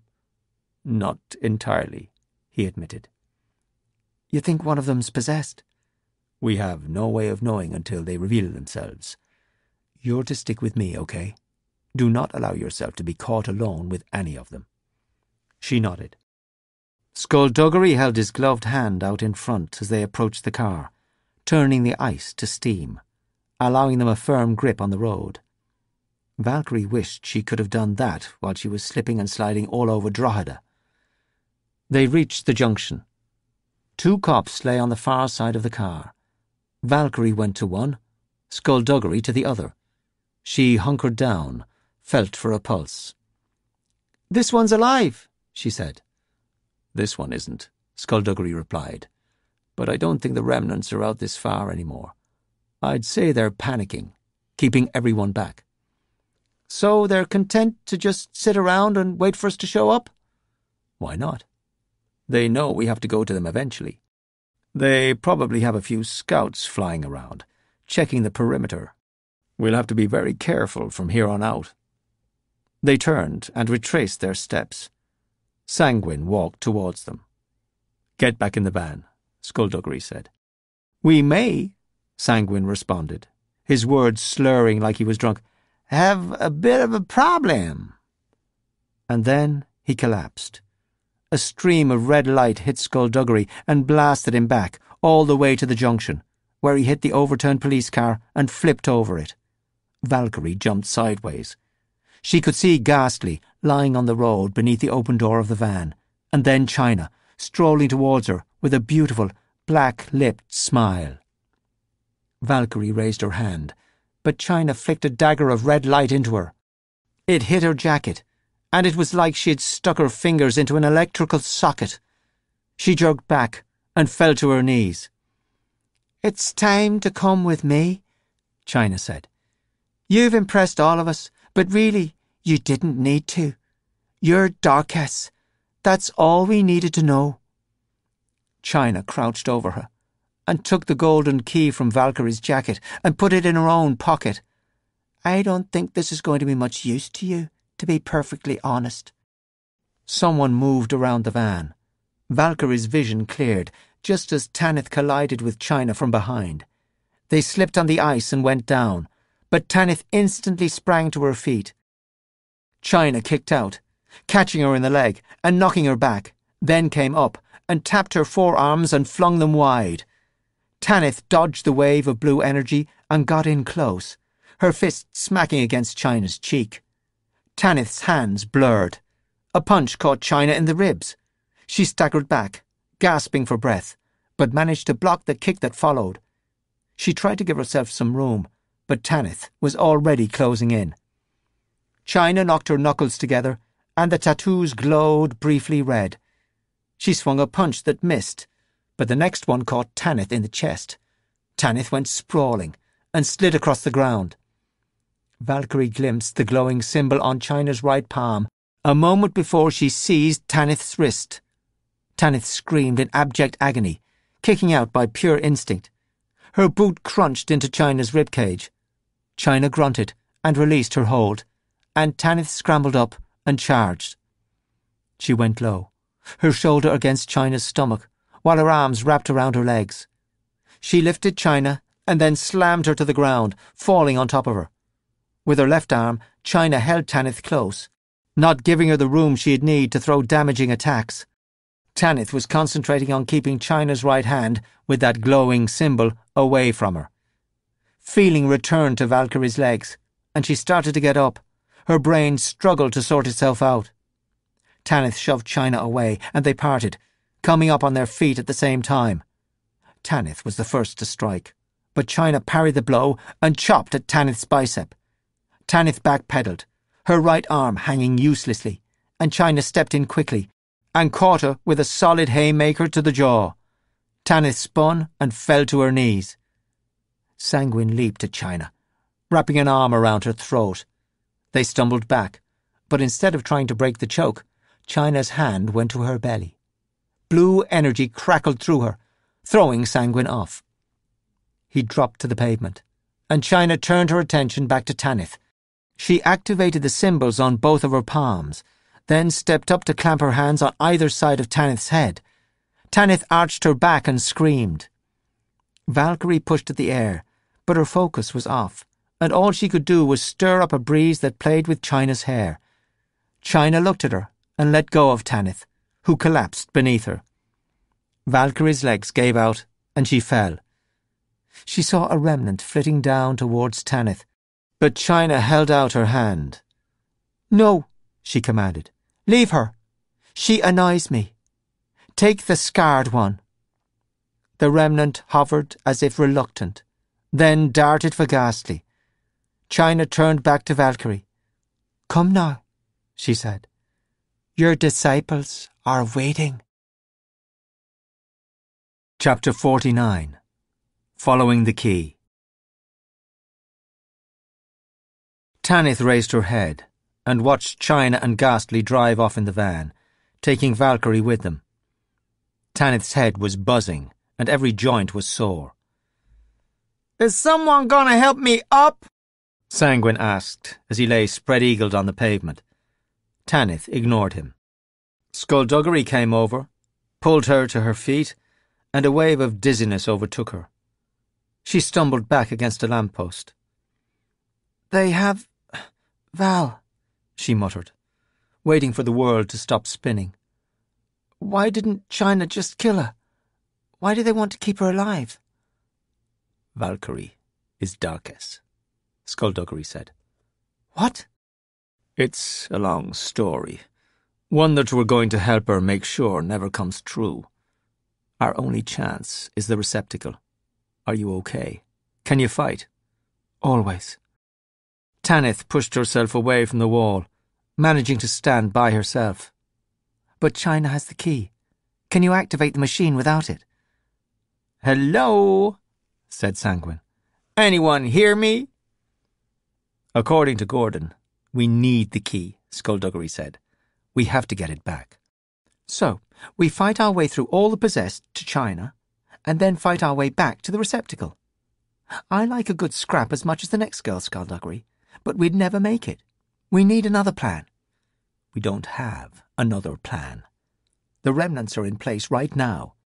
We don't have time to mess about trying to hotwire a machine that none of us have ever seen before." Sanguine grunted. "Fine. Don't help me up. See if I care. I'll just lie here and freeze to death." Tanith spun to him. "Will you shut up?" Sanguine smiled. "You are finally succumbing to my charms, ain't you?" "Unless you have something constructive to add," Skulduggery said, anger biting the edges of his words. "Then I agree with Tanith. Shut up." "Oh, but I do have something constructive to add. Sword Lady, help me up now, and I'll solve all your problems and woes. I swear on my dear dead mama, may she rest in pieces." Tanith stalked over to him, grabbed his outstretched hand, and twisted his wrist until he leaped up, howling. "There," she said. "Happy?" The Texan scowled at her. "We got to work on our communication skills, honey bunny." "This constructive thing you were going to add to our conversation," Skulduggery said. "Now would be a good time to share it." There was a sound, like a car backfiring in the distance. Sanguine frowned, and his hand went to his shoulder. When he took it away, it was covered in blood. "Hey," he said, surprised. "I think I've been shot." Tanith looked past him and saw a man running towards them, his left arm in a sling, his right holding a gun. He was firing as he came. "That guy shot me," Sanguine exclaimed. The man's aim wasn't improving, but the closer he got, the closer the bullets whined. Tanith ducked behind Skulduggery as he held up a hand, creating a solid wall of air. Sanguine took a deep breath, and the ground swallowed him. "Remnant?" Tanith asked. "Dalrymple," Skulduggery replied. The man, Dalrymple, threw the gun away and took a sword from his belt, yelling a battle cry. A hand emerged from the ground, snagging his foot, and Dalrymple sprawled onto the road. Sanguine rose up behind him, kicking the sword from his hand. Dalrymple lunged, but Sanguine caught him with a knee to the gut, then grabbed his ear. Dalrymple cried out, and Sanguine dragged him over to the pavement. He dumped him at Skulduggery's feet, then turned his full attention to clutching his injured shoulder. "This really hurts," he muttered. I hope we're going to kill this guy. We are going to kill him, right?" "Please," Dalrymple sobbed. "Let me close to them. I'm sorry I shot at you. You were just in my way. I thought you were going to stop me." Skulduggery turned his head, looking behind them. Tanith followed his gaze. The possessed would have been preparing to stop anyone from reaching the receptacle, so that probably meant that the place where they were gathered was directly outside the chamber. She looked at Skulduggery and knew he was thinking the same thing. "Leave the weapons here," Skulduggery said. "We won't stop you." Sanguine looked up. "What? We're letting him go?" "This has nothing to do with you, Sanguine. I'm the one he shot." "Dalrymple, go. Now." Dalrymple looked up, tears in his eyes, like he was waiting for Skulduggery to change his mind. When nothing more was said, he scrambled up and sprinted past them. "I don't believe you guys," Sanguine said, shaking his head.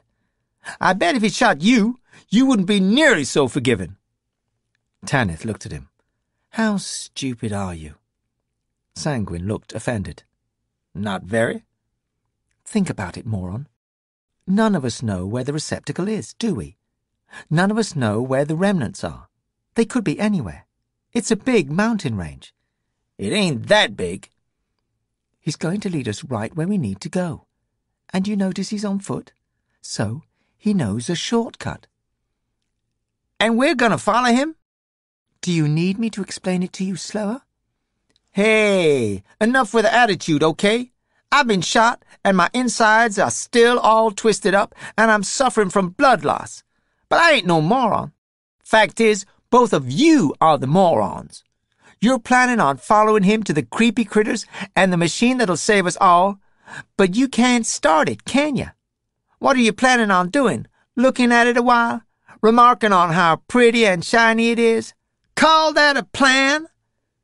"Do you have a better idea?" Skulduggery asked. "Course I do. I'm from Texas. We all got better ideas in Texas. My idea is to follow that fool who shot me, get into the cavern where the giant soul catcher is kept, and turn it the hell on, using this key I picked from the pocket of Miss China Sorrows." Sanguine held up the golden key and tossed it to Skulduggery. "Now tell me, what do y'all think of that particular plan?"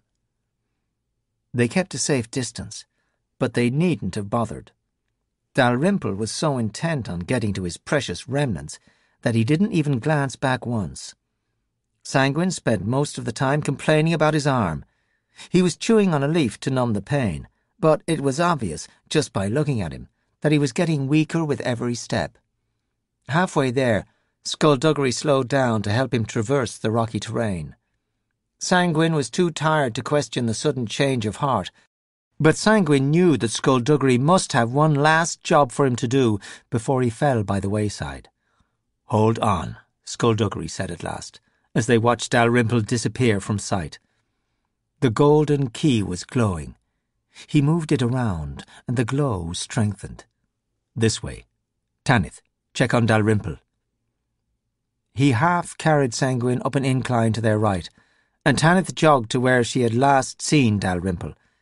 She crouched as she approached an outcrop and peered over it. Below her, in a wide open space of grasses and gorse bush, were 2,000 possessed people. She saw Dalrymple running towards them, then ducked down before anyone saw her. Keeping low, she hurried back and rejoined Skulduggery, just as he sat Sanguine down next to a sheer wall of rock. "I'm feeling distinctly woozy," Sanguine mumbled. "It looks like they're all there," Sanguine told Skulduggery. "And I mean all of them. There's an army down there. Is this the cavern? Where's the door? I think this is the door, Skulduggery replied. Notice how sharp the angles are on this section. See? Less weathered, less beaten down by the elements. So, what? What does that mean? They're resistant to damage, and the door to the cavern would have to be very resistant to damage. Hey, she said, nudging Sanguine with her foot. Can you take us inside? Let him rest, Skulduggery told her. We're going to need him soon enough. I'm sure we can get in here by ourselves. So, how do we open it? Is there a magic word or something? I hope not. I'm assuming this key will activate the machine and open the door, but where's the keyhole? Indeed. He tapped the key against the rock wall. Nothing happened. She pressed her hand flat against it, the way she'd open any locked door. Still nothing. Are you sure this is the door? Tanith asked. I can't see any join or hinge or anything like that. How does it open? Does it swing or rise or sink or what? If we knew that, we could work our way back from there. Skulduggery examined the rock anew.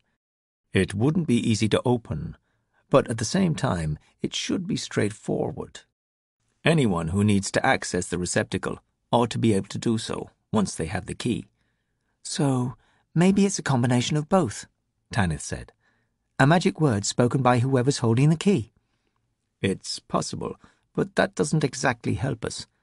Any one word in any language, magical or mortal, could unlock it. Well, you're the detective. You figure it out. Skulduggery sighed and considered the rock wall again. Open, he said loudly. Oscale. Oscaelte. Amach. Enter. Melon. Open sesame. Remnant. Soul catcher. Receptacle. Danger. Wow, Tanith breathed. We could be here a while. Sanguine looked up from his seated position beside Skulduggery. There's something written on it, he said, slurring his words. The key. Look. Skulduggery turned it over, and Tanith stepped up. But all she could see was flat gold. I can't see anything, she said. I can, Skulduggery murmured. He tilted the key till it caught the light. It's faint, but it's there. She peered closer. You're sure it's not just your imagination playing tricks? When my imagination plays tricks, Skulduggery answered, they're a lot more elaborate. I swear I can't see anything. That's because you're looking with your eyes, Sanguine said, his head drooping. Me and the skeleton, we ain't got eyes. It says, erode, Skulduggery said. Tanith looked at the rock wall. Nothing's happening. Skulduggery thought for a moment, then said, Crame, and the wall started to rumble. Tanith looked at him. It worked. It's working. What did you say? Crame, he repeated. It means erode in Irish. Relief swept through her, and she smiled, and the rock exploded into a cloud of dust that stung her eyes and got into her mouth.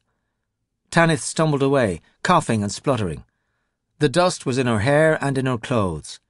Her vision finally cleared, and she saw Skulduggery standing there in a dust-free air bubble. Oh, he said, noticing the state she was in. Sorry. The cloud parted for him as he walked through it. Tanith scowled and followed, helping Sanguine up and entering the newly formed cave mouth. Maybe you should put your arm around me, Sanguine said. I'm feeling faint. If you faint, you fall, Tanith responded. Torches flared in brackets as they passed. The tunnel went on for 20 metres, then opened out into a cavern. Skulduggery stood just ahead, waiting for them to catch up. Well? Tanith asked. Is it there? He didn't answer. He didn't have to. A globe, like a small glass moon, 100 metres high and 100 metres wide, sat in a cradle of metal and wooden struts, lashed together with rope and chains. The architects, the engineers, whoever had built this, had used the rocky outcrops to bore to the machine, to supply its foundation. The cavern itself seemed to be an extension of the massive device, designed to accentuate the size and shape, giving the receptacle an air of something that had always been here, a natural formation of magic and old science, deep within the mountain. "Cool," Tanith said. She left Sanguine leaning against the wall and joined Skulduggery as he hurried to what looked like a control centre. There were dials and gauges and levers, and a narrow, rectangular slot. Without wasting time on ceremony, Skulduggery slipped the key into the slot. Immediately a gauge came to life. Skulduggery grabbed a lever and pulled it down sharply. And nothing happened. "Well," Tanith heard Sanguine say, "that's kinda disappointing." "No," Skulduggery said. "Look, it's moving." Tanith could see it now. The globe was beginning to rotate very, very slowly. It creaked as it did so. "It hasn't been used in over a century," Skulduggery said. "It needs some time to warm up. In order for the remnants to be dragged into it, we've got to make sure that the possessed stay close by." "And just how," Sanguine asked, "are you planning on doing that?" Skulduggery looked at him, and his head tilted. Sanguine's mouth turned down. "Oh, hell," he muttered. Chapter 50. McGillicuddy's Reeks. Her surroundings were quite beautiful. A snow-covered mountain, layers of mist rising from the valleys, a pale blue sky. They had passed a lake on the way here, and the roads were narrow and winding, occasionally edged with low stone walls. Altogether very pretty, with the effect only ruined by the 2,000 black-veined people waiting for her when she was pulled out of the van. China marched her to a small hill in the middle of the clearing, all the remnants gathering round in their hijacked bodies. China removed the shackles from Valkyrie's wrists. Anton Shudder and Tesseract joined them on the hill. The crowd was silent. "Valkyrie Cain," Tesseract said. "I'm very glad I didn't kill you. What a mistake it would have been.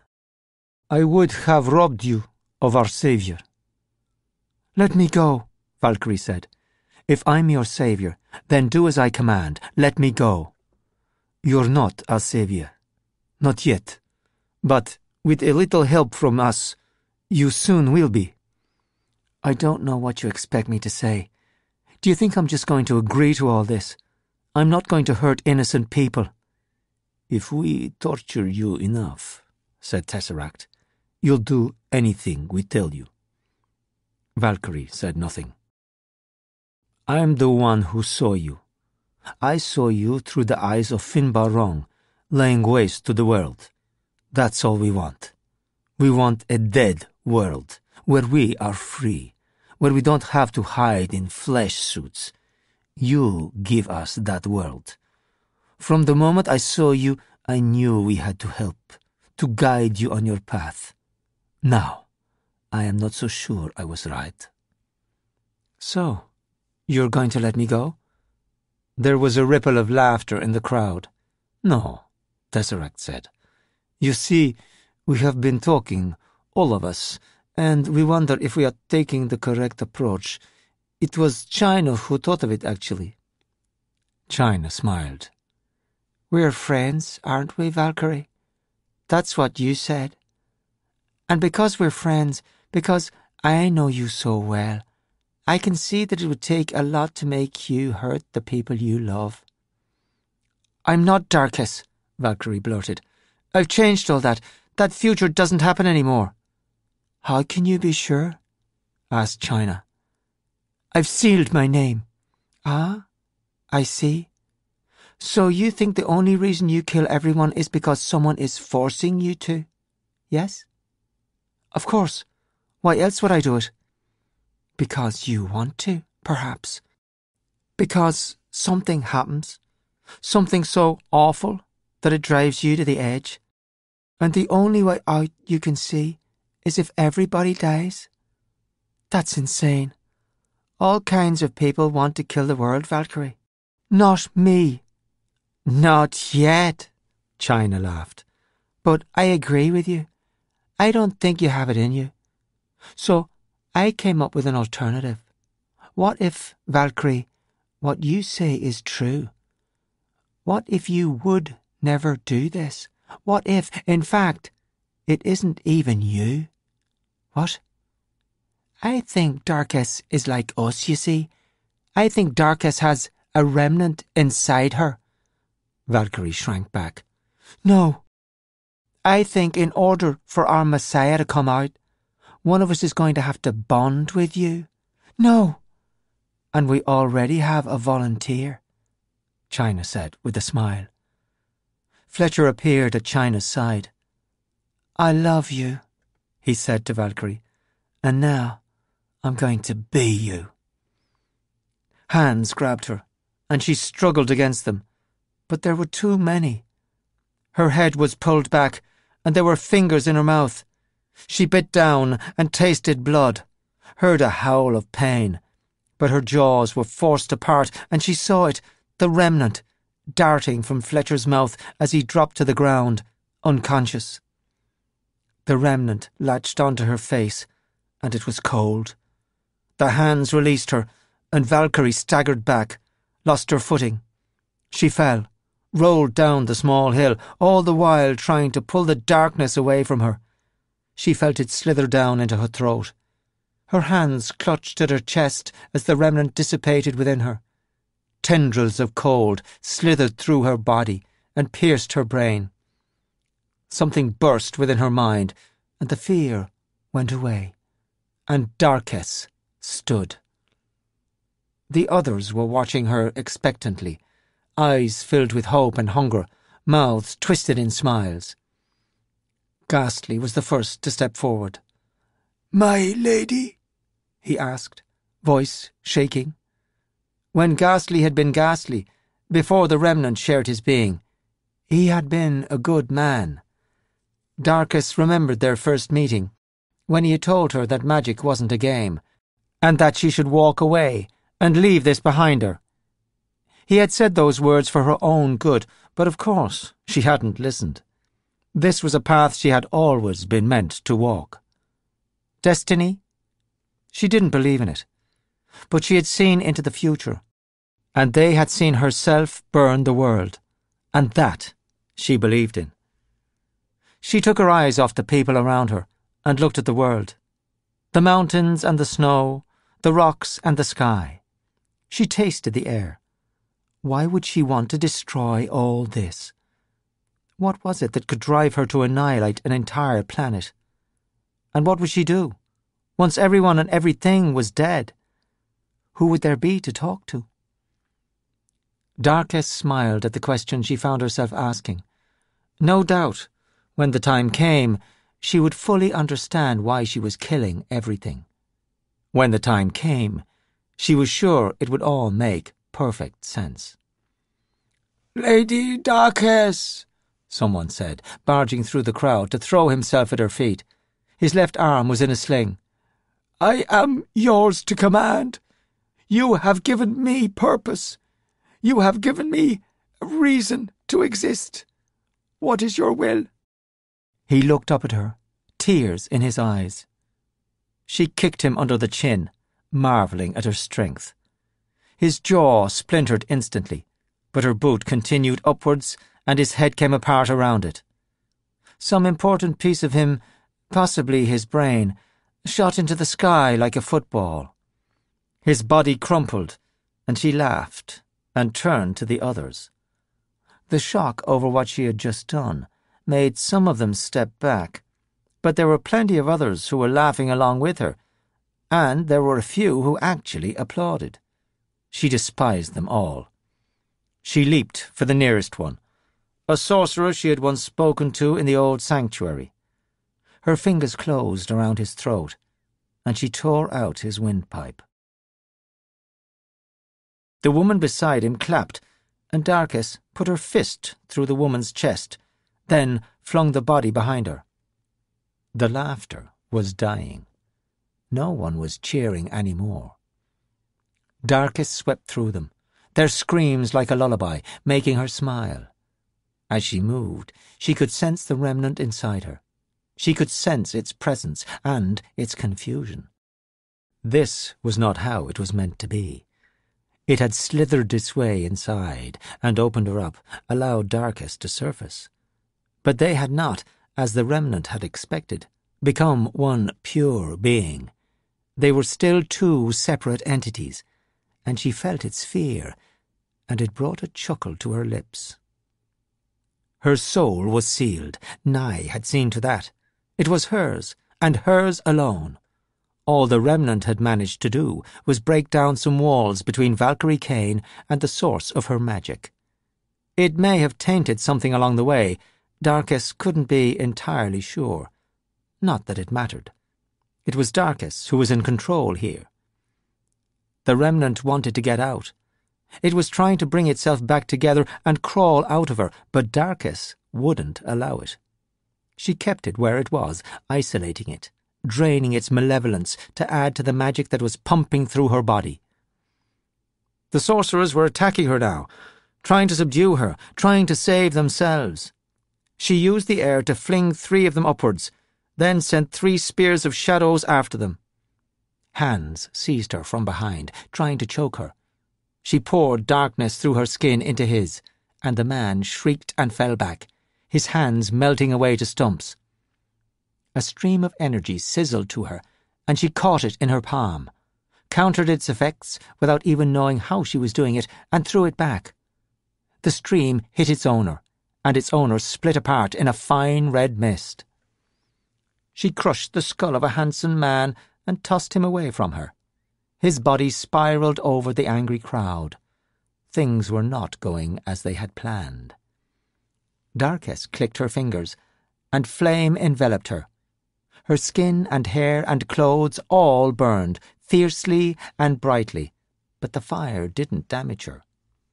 People scrambled to get away. She held out a hand, and fire leaped at them. They rolled and writhed and screamed. She laughed. A man tried to run. Tesseract caught him by the throat. "You ran from your savior, you ungrateful wretch!" "She's killing us," the man gasped. "This is what we call warming up." Tesseract shoved him back. "Darkes, please accept my apologies. Kill as many as you like. When you are ready to begin the decimation of the world, please know that we will be ready to serve, to help in any way." Darkes used the fire to kill the man who had run, then let the flame go out and stalked towards Tesseract, wondering how long he would stay faithful once she started pulling out his spine.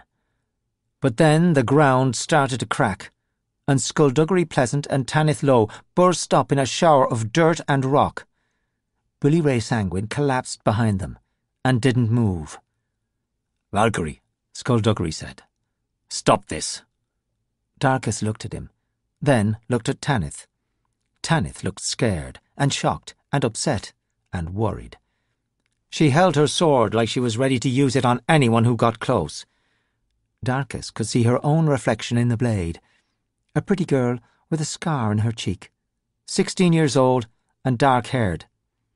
Her pale face splattered with other people's blood, her eyes dark-ringed.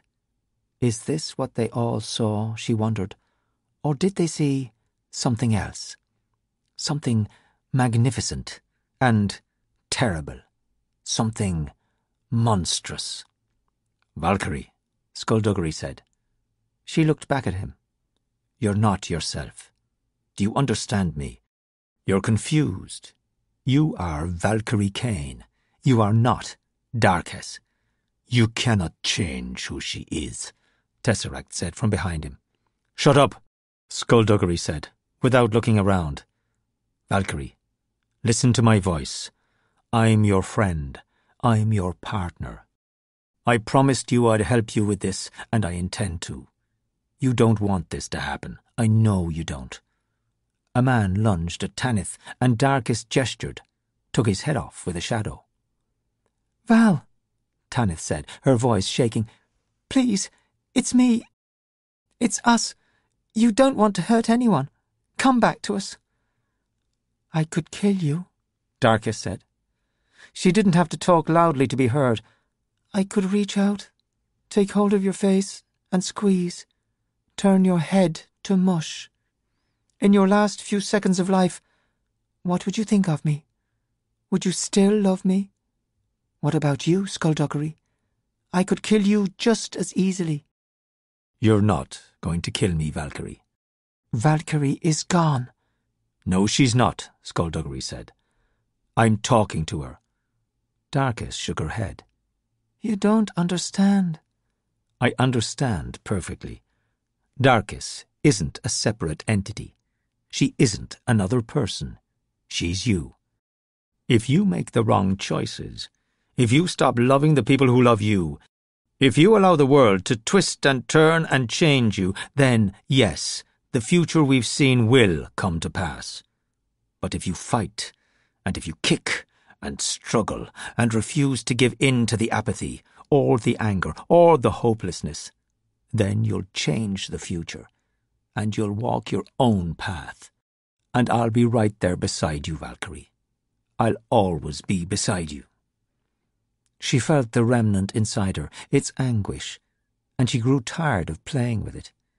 It had come into her so eagerly, impatient to share her being and help her fulfill the fate that the psychics had foreseen. But now it understood that there would be no sharing. The remnant's presence was merely offering her a peek at what was to come. But she would get there on her own. She didn't need any help.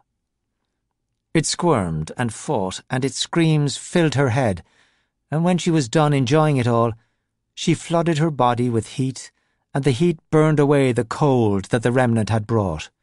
She purged it from her body, and purged it from her mind, and then it was gone. And with it, for the moment, went the bad thoughts and the emptiness. Valkyrie's legs folded beneath her, and Skulduggery darted forward to keep her from falling. "Thanks," she mumbled as the crowd surged around her. "No problem," Skulduggery said softly, then pressed his gun into her temple and said loudly, "Any of you take even one more step, and Valkyrie dies." Chapter 51. The Receptacle. The crowd froze. Tesseract stared. "You're bluffing," he said. "Try us," Tanith told him, her sword flashing to Valkyrie's throat, where it lay cold against her skin. "You're not going to kill her," Tesseract said. "Put the weapons down." Skulduggery thumbed back the hammer of his gun. "Valkyrie would rather die, here and now, than allow another one of you to possess her and drive her to become the monster that kills the world. We'll be doing her a favour. She knows we would." Wreath came up beside Tesseract, smiling. "Don't be ridiculous. She's your friend. She's your partner. She's an honest, decent, innocent girl, with her whole life ahead of her. You're not going to kill her in cold blood." "Ghastly!" Skulduggery called. "Are you here?" The crowd parted, and Ghastly made his way forward. "You've known me a long time," Skulduggery said. "Do you think I'd be willing to kill Valkyrie to save the world?" Ghastly's fist clenched, and he looked at Tesseract. "He'll do it," he said. "I agree," said China, gliding easily through the throng of people. "To be perfectly honest, I'm surprised he hasn't pulled the trigger already." Wreath's lip curled in a snarl. "Then we'll take her from him." "I don't like your chances," Skulduggery said. "There are some among you who could probably take down either myself or Tanith before we could act. But both of us, you don't have a hope. We're giving you 10 seconds to vacate the people you've possessed." "I'm not going back to prison," Ghastly said. "If you're going to kill Valkyrie, Then go ahead. We might not get our dead world, but anything is better than going back to that room. We're not telling you to, Tanith said. Vacate those people and leave. Neither side is going to win here today, so we're calling it a draw. Try your luck again tomorrow, and tomorrow we'll kick the hell out of you. You expect us to give you back these people? China asked. I think not. I rather like this body and this mind and all the magic that comes with them. Those of us who are inhabiting the forms of sorcerers are weapons now, said Tesseract. We're not going to relinquish these weapons, so you can use them against us the next time we meet. I'm afraid you don't have a choice, Skulduggery said. Those 10 seconds start now. Tesseract glared at him, with hatred in his eyes, and then he looked at Valkyrie. Your friends are prepared to kill you, Darkus. They fear you, as well they should. 5 seconds, Skulduggery said. This isn't over, Tesseract said. He pried his mask away from his face and opened his mouth wide, as all around him his companions did the same. The remnants squirmed out and flitted to the sky, and Tesseract collapsed, unconscious, the mask snapping back into place. All around Valkyrie, remnants crawled out of the mouths of their vessels to emerge as a cloud of writhing blackness that filled the air with angry shrieks. Valkyrie looked up at Skulduggery. The receptacle, she whispered. Don't worry, Val, Tanith said. We already found it. See that little cave over there? That's the entrance. And even as she spoke, the ground started to rumble. The remnants' movements grew erratic, as the first of them felt the pull. 3 of them suddenly whipped out of the cloud, yanked by an invisible hand to the mountain, their screeches turning from anger to terror. More followed, in greater numbers, forming a continuous stream of howling darkness. The remnant that had vacated Tesseract's body dived down, clinging onto the collar of the assassin's coat, fighting the pull. It dragged itself towards his masked face, stopping only when Skulduggery went to stand over it. The moment you inhabit that man, Skulduggery said, speaking loudly to be heard over the shrieking and the rumbling, I'll kill him, and you'll be destroyed. Do you think I'm bluffing? Tanith lowered her sword from Valkyrie's neck, and Valkyrie started to breathe again. The stream ended, disappearing into the mouth of the cavern. The remnant clinging defiantly onto Tesseract was the last one, and then it, too, let go. But instead of allowing itself to be pulled into the mountain, it veered off and lunged at Valkyrie. Tanith shoved her out of the way, and the remnant collided with her instead. Tanith went rolling down the embankment, and Valkyrie and Skulduggery leaped down after her. Tanith tried to pull the remnant from her, but it was no use. Her throat bulged, and she stopped gagging. Immediately, she spun onto her back, her boots striking Skulduggery's leg with a sharp crack of breaking bone. He yelled in pain, and Tanith was up and jumping, spinning in mid-air to deliver another kick to his ribs. Skulduggery stumbled and went down. Tanith reached for Valkyrie, who stepped back and slapped the hand away, struggling to adjust to Tanith as an enemy. Tanith had no such qualms. Her elbow smacked into Valkyrie's jaw, and Valkyrie sprawled in the gorse brush. She got up and blocked a kick that drove her back, tried to respond with one of her own, but Tanith just laughed. The air rippled, and Tanith hurtled off her feet. "Run!" Skulduggery shouted as he tried to get up. Valkyrie sprinted for the cavern. The receptacle was still active. She could hear the rumble and feel the ground tremble beneath her boots. If she could lure Tanith into the cavern, the machine would rip the remnant out of her. But she didn't have much time. It was already slowing down. She glanced back to see Tanith flipping over Skulduggery's head, landing to scoop something off the ground. Skulduggery's gun. Valkyrie turned to run back. Tanith fired twice, and Skulduggery jerked, stumbling on his bad leg. He went down, and Tanith threw the gun away, then looked up to grin at Valkyrie. Cursing, Valkyrie resumed her run to the cavern. Tanith was behind her, and gaining fast. and Valkyrie realized just how much her friend had been holding back during their time training together. Tanith was always stronger, faster, and better, but she had never made it too obvious. There were occasions when Valkyrie had even fancied that they were becoming equals. Now, with the effortless way Tanith was closing the distance between them, Valkyrie could see what a self-deluding fool she'd been. She reached the cavern before Tanith caught up to her. The deep roar from the receptacle was almost deafening, dust falling from the rock ceiling. The orb in the machine was alive with swirling blackness. Valkyrie turned, panting, as Tanith staggered in behind her. The grin was gone, replaced with a strained determination. The remnant inside her must have been screaming in pain. "Let her go!" Valkyrie shouted. Tanith kept coming, lurching with each step. Valkyrie pushed at the air, just hard enough to hurt, and maybe loosen the remnant's hold, but Tanith sprang, catching her by surprise. Valkyrie fell back, whipping the shadows to cover her retreat, but Tanith cartwheeled on one hand and ran to the wall, running up and disappearing behind a jagged outcrop. Valkyrie kept stepping back, searching for a place to stand that wouldn't leave her vulnerable. She saw movement out of the corner of her eye as Tanith dropped behind her, but she was too slow to do anything about it. Tanith wrapped an arm around her throat, going for a sleeper hold. Panic flashed in Valkyrie's mind. Her hands moved of their own accord, snapping flat against the air, the way she used to do at home to boost herself up to her windowsill. This time, she shot backwards, hearing Tanith's surprised yell as they both went sprawling. She expected Tanith to already be on her feet by the time she looked up, but the effect of the machine was becoming more noticeable.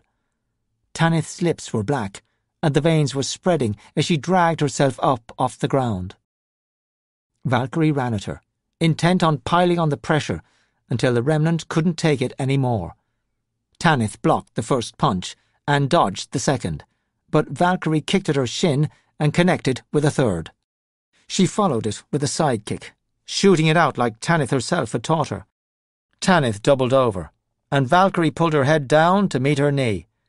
Tanith snapped back on impact and staggered away, tripping over her own feet and falling in the dust. "Leave her!" Valkyrie demanded. Tanith laughed and spat blood. "You're going to have to kill me, Val." Valkyrie went to move forward, but she could tell Tanith was trying to draw her in. Instead, she grasped the trail of shadows and flicked it. Tanith dived and rolled, the shadows missing her completely. She kicked out, sweeping Valkyrie's legs from under her. Valkyrie hit the ground, felt Tanith's hands on her, and then her jacket was yanked off. Tanith hauled her up and threw her against the wall. A fist flew at her face, and suns exploded before her eyes. Another one came in low, swooping into her side. Without the protection of her jacket, her lungs turned sharp and painful, and she knew a couple of ribs were broken. Her eyes were blurred with tears, and she couldn't see what she was doing, but she knew roughly where Tanith was. So she launched her head forward. She felt the impact and heard Tanith's howl of pain. She wiped her eyes, saw Tanith holding her nose. She shuffled forward with a kick that would have felled anyone without Tanith's abdominal muscles. As it was, all the kick did was to give her a little more room. Tanith grimaced suddenly and gasped, and for a moment the veins went away, and Valkyrie knew it was her friend looking at her through tortured eyes. Then the eyes turned narrow as the remnant regained control. Valkyrie stepped up with a punch that jarred her whole body and sent Tanith to the ground. "Fight it!" she screamed. "Tanith, fight it!" Tanith rolled over. She tried to get up, then collapsed. "Force it out of you," Valkyrie called. "Do it, now!" The receptacle was starting to slow down. They only had a few more seconds before it deactivated. Valkyrie grabbed Tanith's ankles, started dragging her closer to the spinning orb. Tanith kicked and struggled, but she was weakening. Valkyrie dropped the ankles and bent over her, slipping her hands under Tanith's arms and pulling her up. Grunting with the effort, She shoved Tanith the last few meters to the machine. Tanith grabbed on to an outcrop to keep herself upright and stood there, gasping. "It's over," Valkyrie said. She didn't have to shout any more because the rumbling was dying down. "Please, leave Tanith alone. You've lost, okay? You're not going to win this, so please leave her. Rejoin the others." "Now, why," Tanith managed to say, "would I want to do that?" "Because you've lost." "No, Val. I'll only have lost if I get stuck back in that room." Valkyrie stalked up. Tanith raised a hand to stop her, but Valkyrie pushed it down, and her fingers closed around Tanith's throat. "If I have to choke you out of there, I will." Tanith's black lips parted in a weak laugh that Valkyrie cut off by squeezing. The rumbling was now nothing but a low, rhythmic throb. The orb was spinning on nothing but its own momentum, and that was slowing with every turn. Valkyrie squeezed tighter, and Tanith's free hand tapped uselessly at her. "Get out of there!" Valkyrie screamed. The orb stopped spinning, and the rumbling stopped, and the receptacle deactivated. "No," Valkyrie whispered. Tanith smiled, grabbed Valkyrie's t-shirt, and pulled her closer, and her elbow cracked against Valkyrie's head. The next thing Valkyrie was aware of was a gunshot. She was on the ground. She couldn't remember falling, and she was watching Tanith run up a wall of rock and vanish into the darkness. Skulduggery limped over, keeping his gun hand trained on where Tanith had last been. "Are you okay?" he asked. "No," Valkyrie whispered. Chapter 52. New Year's Eve. Ireland was under quarantine. All flights in and out of the country cancelled. There were no boats or ferries. Not even the fishermen could leave port. Europe was on high alert, even now that a cure had been found for the so-called insanity virus. The scientists had a technical name for it, but because they didn't have a clue how it started, no one bothered with them. A small group of researchers had stumbled onto the cure, and they were getting all the attention and all the praise. They had saved the country from a bizarre and mysterious new pathogen, which had baffled experts from around the world. The virus had struck, receded, and was now eradicated. Some thought it had been a terrorist attack. Others blamed secret government experiments, which drew much mirth from government representatives. People had been hurt, property had been damaged, and memories had been wiped. The number of dead, it was reported, was much lower than it could have been, for which everyone should have been thankful. But there would be no big parties or celebrations this New Year's Eve. After the last few days, it seemed like the whole of Ireland just wanted to lay low. Valkyrie wasn't feeling especially thankful either. It was still freezing cold, still harsh and unforgiving, and Roarhaven was the last place she wanted to be tonight. She wanted to be back at home, where she'd been spending most of the last few days, keeping an eye on her parents. Skulduggery had arranged for a squad of cleavers to provide protection in case Tanith decided to pay Haggard a visit. But Valkyrie was still worried, and in no mood to watch other people play politics. Roarhaven's sanctuary was a mass of corridors that spiralled inwards to its centre. It was smaller than the old sanctuary in Dublin, and less concerned with charm or, indeed, heat. Heavy doors led off into rooms of varying sizes and functions. Many of the corridors were swamped in darkness, and others too dimly lit to be of any real use. They arrived at the centre room.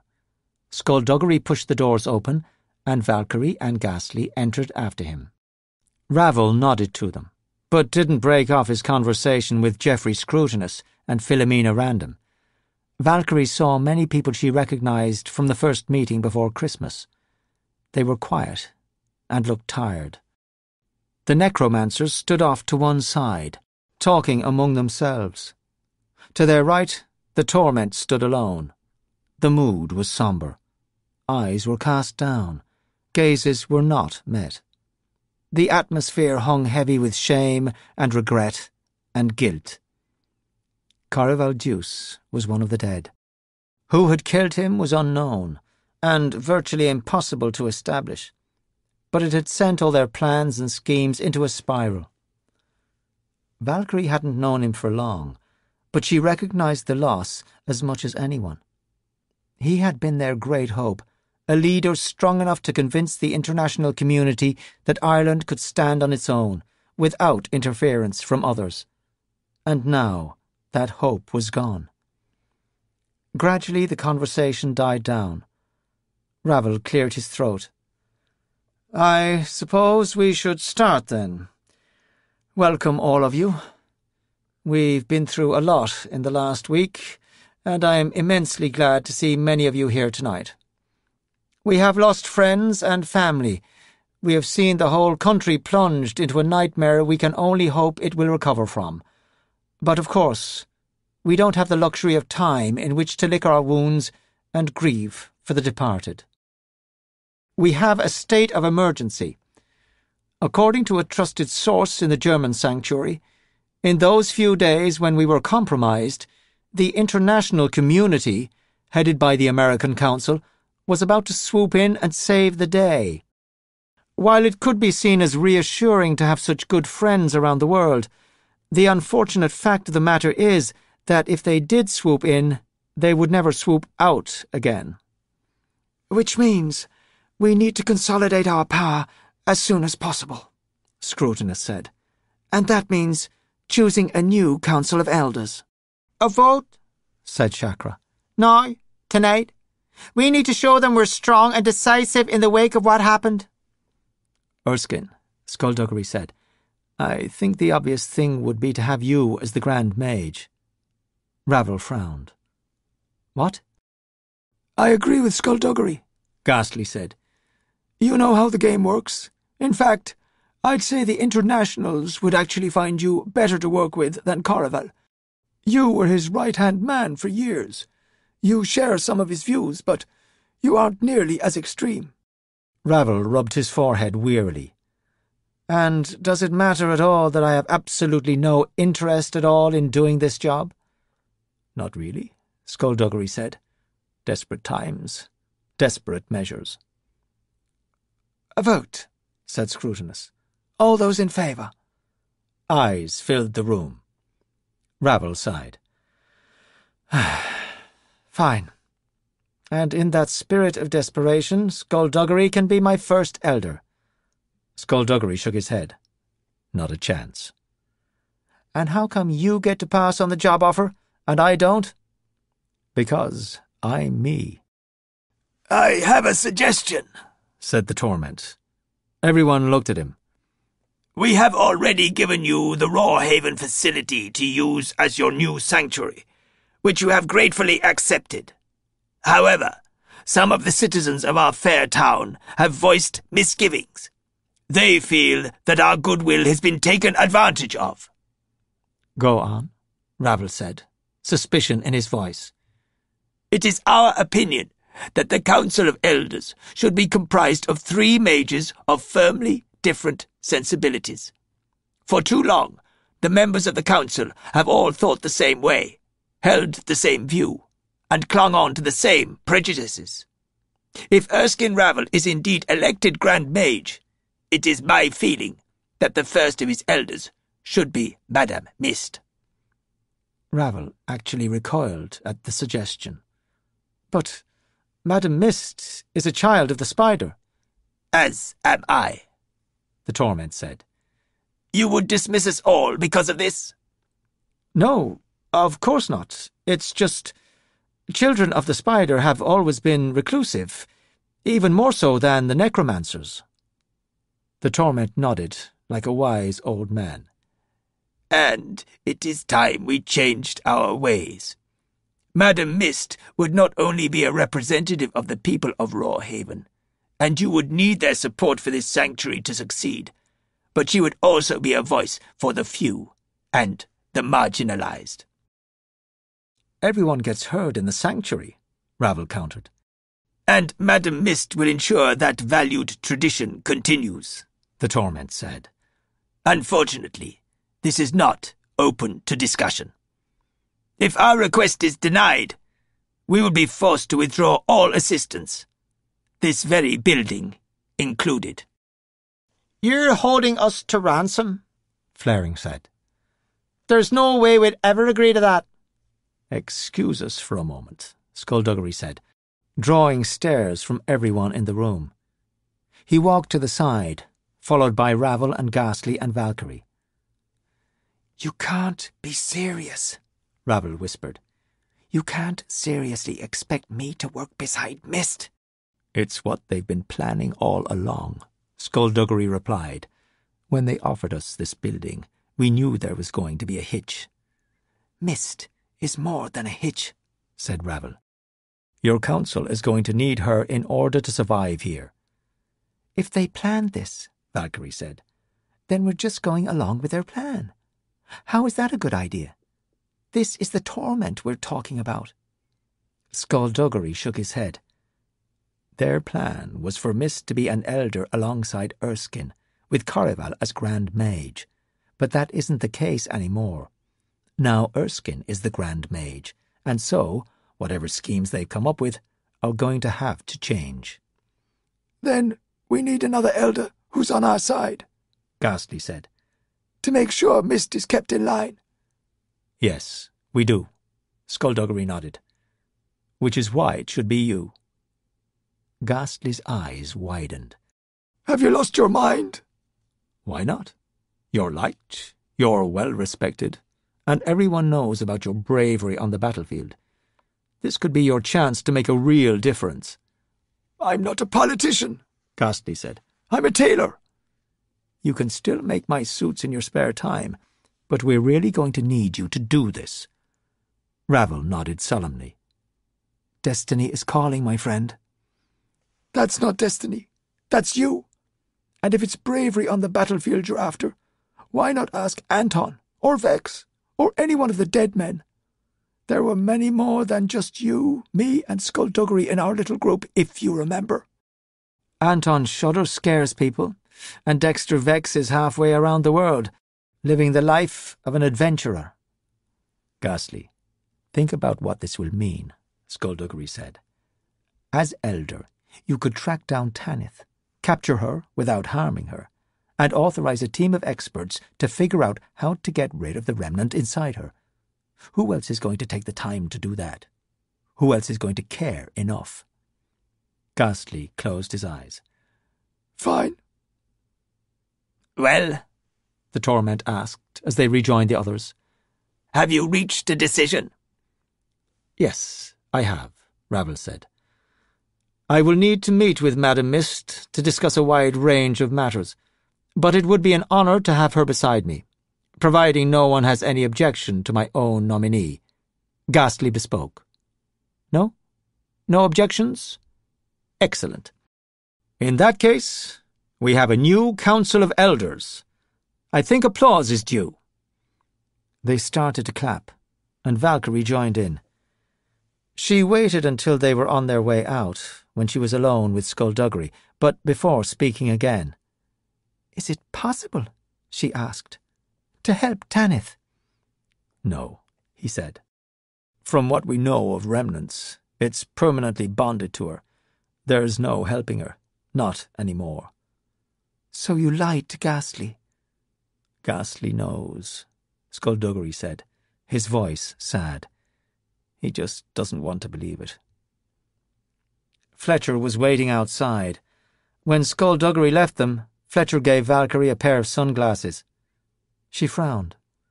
Where are we going? Australia. He smiled and took her hand.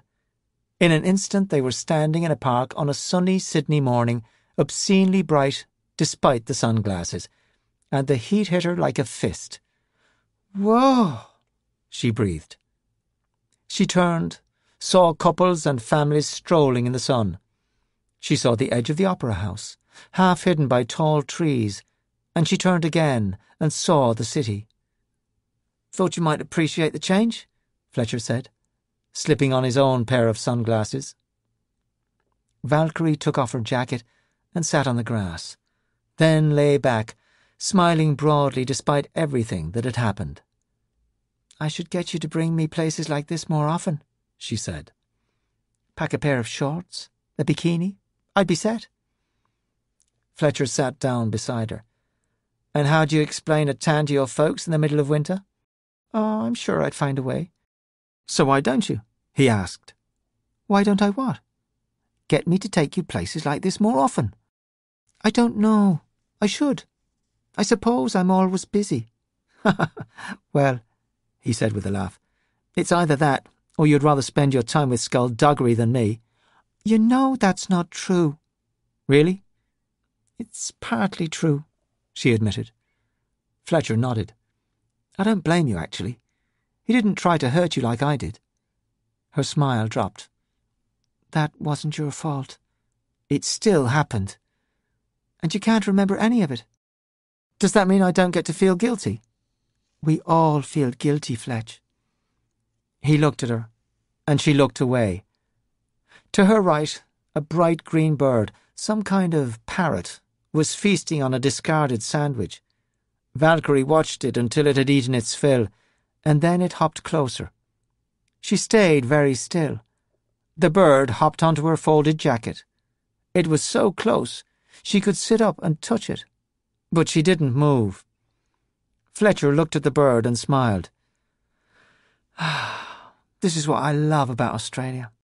If we were in Dublin or London, this would be a dull old pigeon, and we'd be shooing it away. But here, everything's brighter, more colourful, more fun. I should take you down to the Gold Coast, take you surfing." "Wait till I'm better at manipulating water," Valkyrie replied. "Then I'll surf."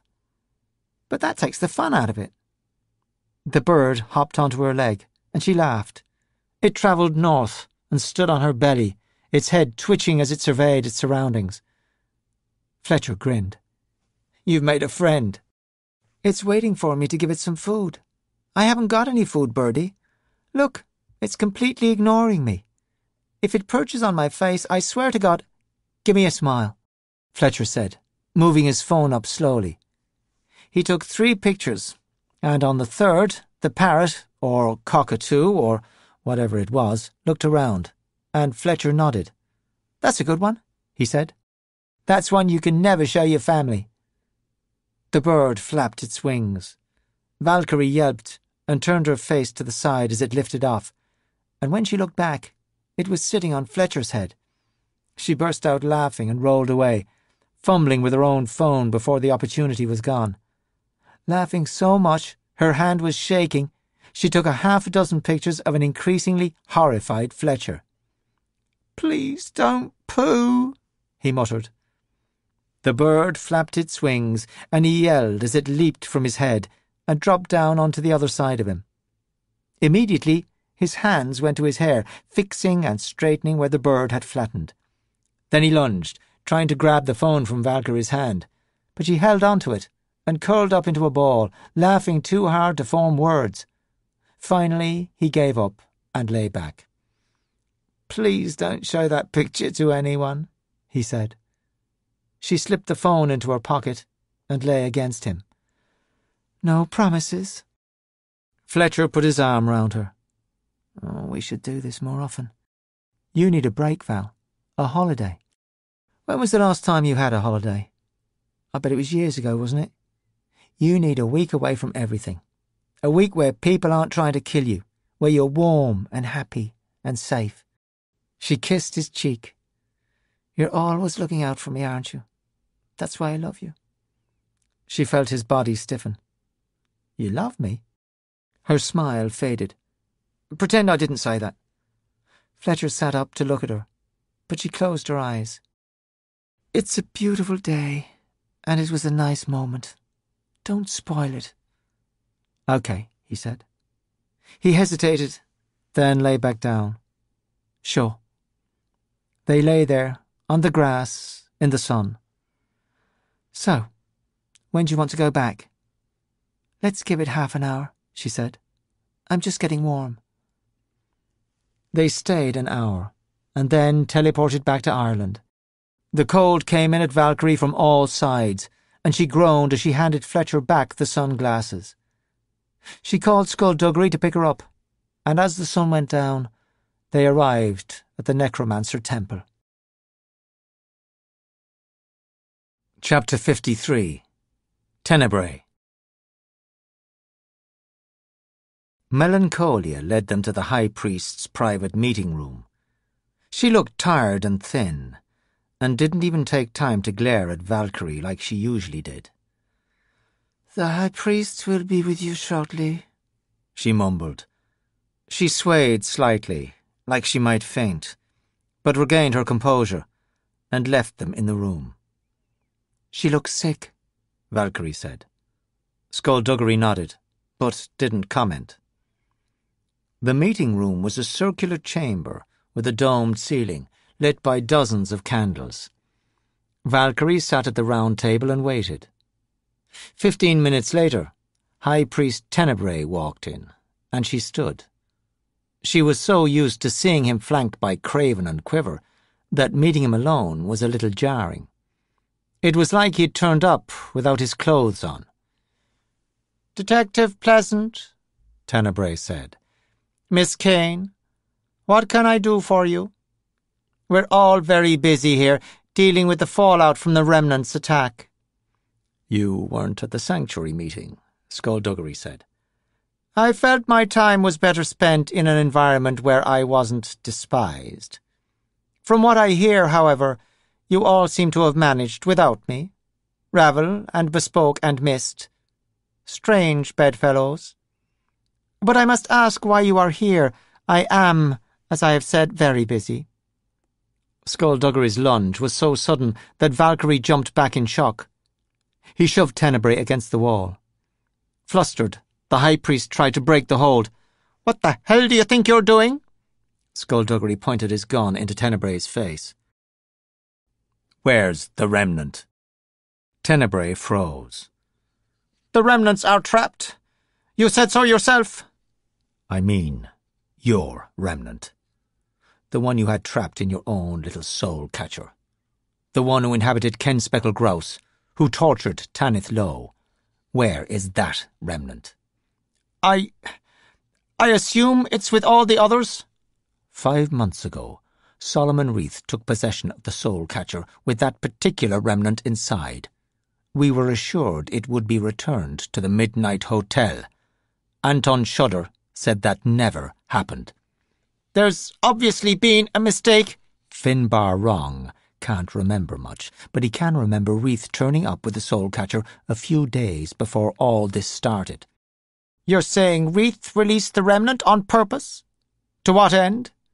To inhabit this Finbar Wrong person?" Skulduggery stepped closer. "I'm saying you ordered him to." "Preposterous. This man is a sensitive, isn't he? Why would I order such a thing?" "Maybe because you wanted a glimpse into the future." "In which case," said Tenebrae, "I could have merely paid a sensitive to do so." "Not if there was something in that future you wanted kept secret." "Detective Pleasant, you are accusing me without one single shred of proof that I had anything to do with this." "Where's Reith?" Skulduggery asked. "I'm afraid I don't know." "He's in hiding?" "I told you I don't know. We haven't seen him since the Remnant attack. I fear he may have been killed." "Which would be very convenient for you." "Quite the contrary. If Cleric Reith were here, I'm sure he could explain why he didn't return the remnant to the Midnight Hotel as per my instructions. I neither like nor appreciate being accused of something I did not do, and if you're going to shoot me, then shoot me. Otherwise, put down the gun and stop this ridiculous posturing." "I should shoot you. I should kill you." "Cold-blooded murder? In front of your protégé?" "It wouldn't be murder. It would be a justifiable execution." Tenebrae's eyes flickered to Valkyrie. "And are you prepared to let him? If he kills me, it all changes for you. You'll be banished from the Necromancer Order. You'll never be able to fulfill your destiny. You'll never become the Deathbringer. Skulduggery smacked the gun against Tenebrae's head. Stop calling her that. Why? Tenebrae snarled, his hand rising to his forehead. Because you don't want to hear it? Because it offends your delicate sensibilities? If she is who Clericry thinks she is, she has a chance to save the world. From what, exactly? You've never been too clear on the threat, have you? What does the Deathbringer save us from? Blood was trickling through Tenebrae's fingers. These are matters I will not speak about to outsiders. Then you'll tell Valkyrie? When she's ready to hear it. And when will that be? When it's too late for her to turn back? Detective Pleasant, are you worried that Valkyrie will slip from your influence? I would never have guessed you'd be so insecure. This has nothing to do with me. Which presumably means that this is all to do with her. Am I correct? And yet you haven't once allowed her to speak for herself this entire conversation. I enjoy listening, Valkyrie said. Tenebrae's smile was not particularly good-humoured. You're not usually so shy, Valkyrie. When you're on your own, you talk an extraordinary amount, don't you? You have opinions on everything, but when Detective Pleasant is here, you seem content to let him do all the talking for you. Have you noticed this? Can't say I have, Valkyrie said. But now that I've pointed it out, I assure you that you're going to. He's afraid, you see. He's terrified that you'll turn out to be the next Lord Vile. Isn't that true, Detective? Skulduggery's voice lowered. Valkyrie's path is her own. And if she does, in fact, turn out to be the next Lord Vile, what then? Will you still be so philosophical? Or will you hunt her down and kill her? If it comes to that, Skulduggery said, putting his gun away, you'll be dead long before you get to see if you're right. Tenebrae took his hand away from his forehead and looked at the blood. Just so you know, I will be making a formal complaint about you to the sanctuary. Not that they'll take any notice. 2 of your best friends on the Council of Elders, Detective. This couldn't have worked out better for you if you'd planned the whole thing. The mood in the car on the drive back was sombre. What are you thinking about? Skulduggery asked. She shook her head. I don't know. Everything. My thoughts can't seem to settle. Too much to think about. Have you heard anything about Clarabelle? No, he said. No, I haven't. We shouldn't have allowed her to return to the Hibernian alone. We should have realized she'd find Ken Speckle's body. Valkyrie, we were organizing the teleportation of 2,000 people, most of whom are still unconscious. We didn't have time to consider each and every one of them. We let her go, Skulduggery. We didn't even think about what she'd find. Do you think she's figured out what she did? She won't remember it, but... He sighed. The evidence is there. We made a mistake. And now Clarabelle has run off. If she wants to be alone, we should respect that. She's lost someone who meant the world to her. She needs time to grieve. How are you coping? I'm grand. Have you mourned? Fight now, mourn later. Like you said, that's our thing. And now is the time to mourn. I don't know.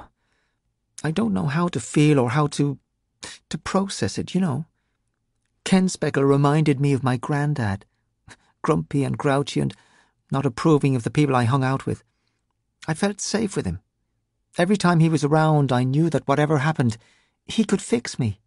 He'd shuffle in, complain, make me feel guilty about getting into another fight. Then he'd insult you, make me laugh and fix me. And right before he left, he'd say something really nice to make sure I'd know he cared. You're going to miss him. She looked out at the window. Please don't make me cry. Of course, Skulduggery said.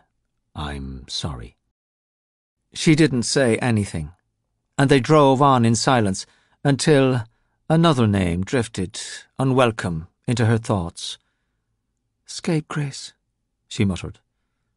Skulduggery turned his head to her. What about him? He's still locked in Ken Speckle's examination room. They both are. And? Well, we should probably let them out. So they can make more trouble for us? We just can't leave them there. They're looking for a cure, and Ken Speckle said it might be possible. We ought to let them out so they can find someone else to help them. Like who? How about Nye? This'd be right up his alley. We don't want anything to do with Dr. Nye. And we won't have anything to do with him. We'll give them his name, let them find him. We can't leave them locked up in that room, Skulduggery. You know we can't.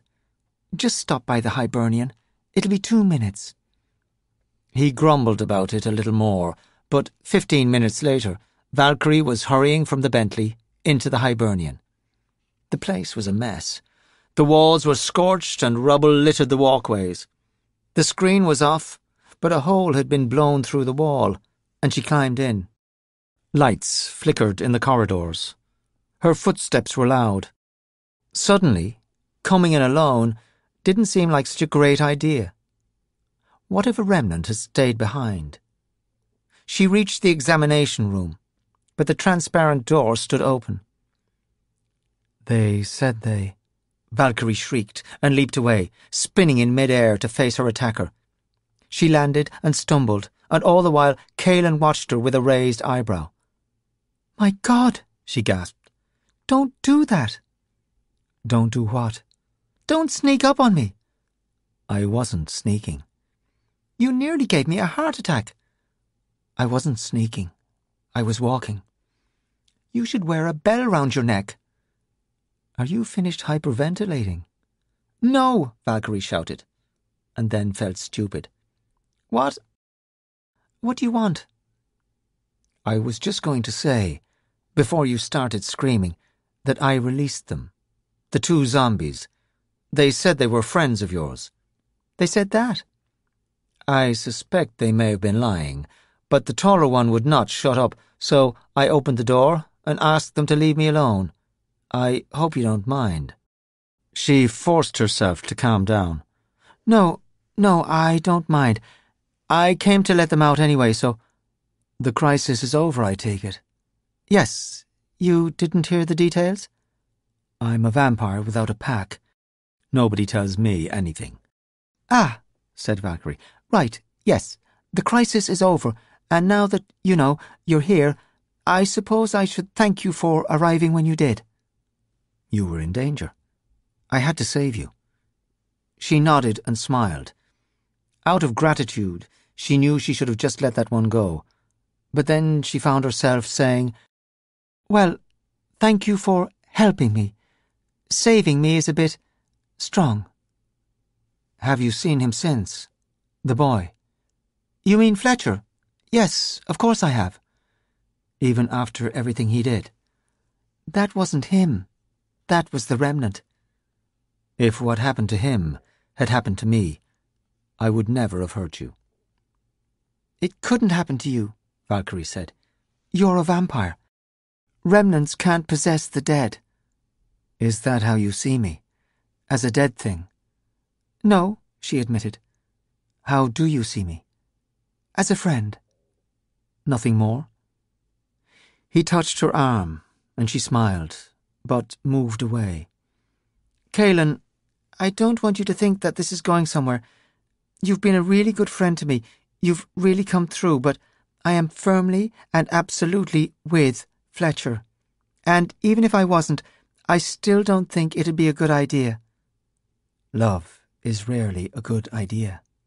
"You don't love me." "Yes, I do." "Please, stop saying that." "What will it take for you to love me?" "I can't love a vampire." "Because we're monsters? Because when the sun goes down, we change? You realize, of course, that the sun went down a few hours ago." Valkyrie's eyes widened, and she immediately backed away.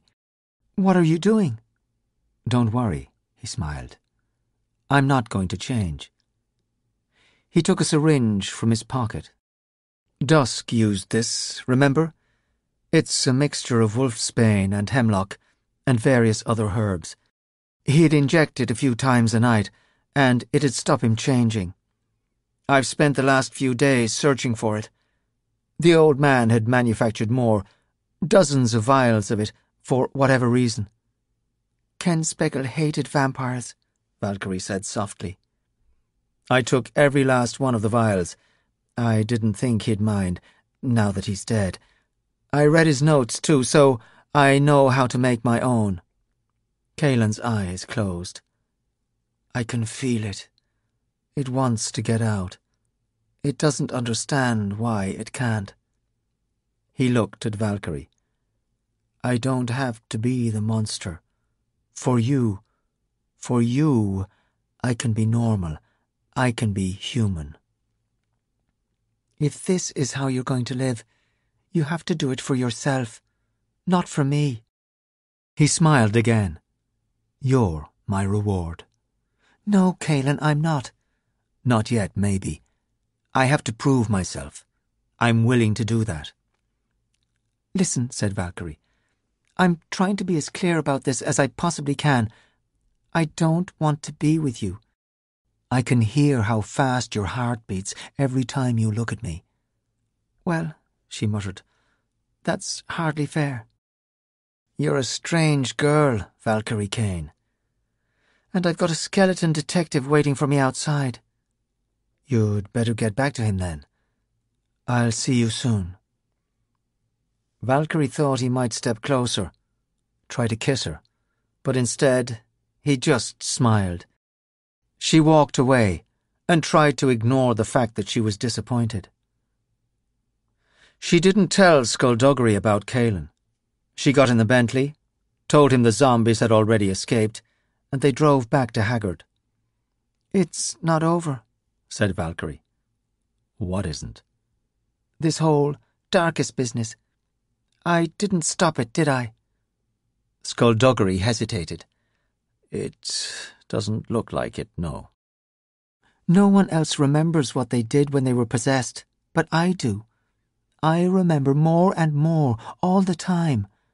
The remnant wasn't controlling me, it just opened a door. Those people who died, I did that.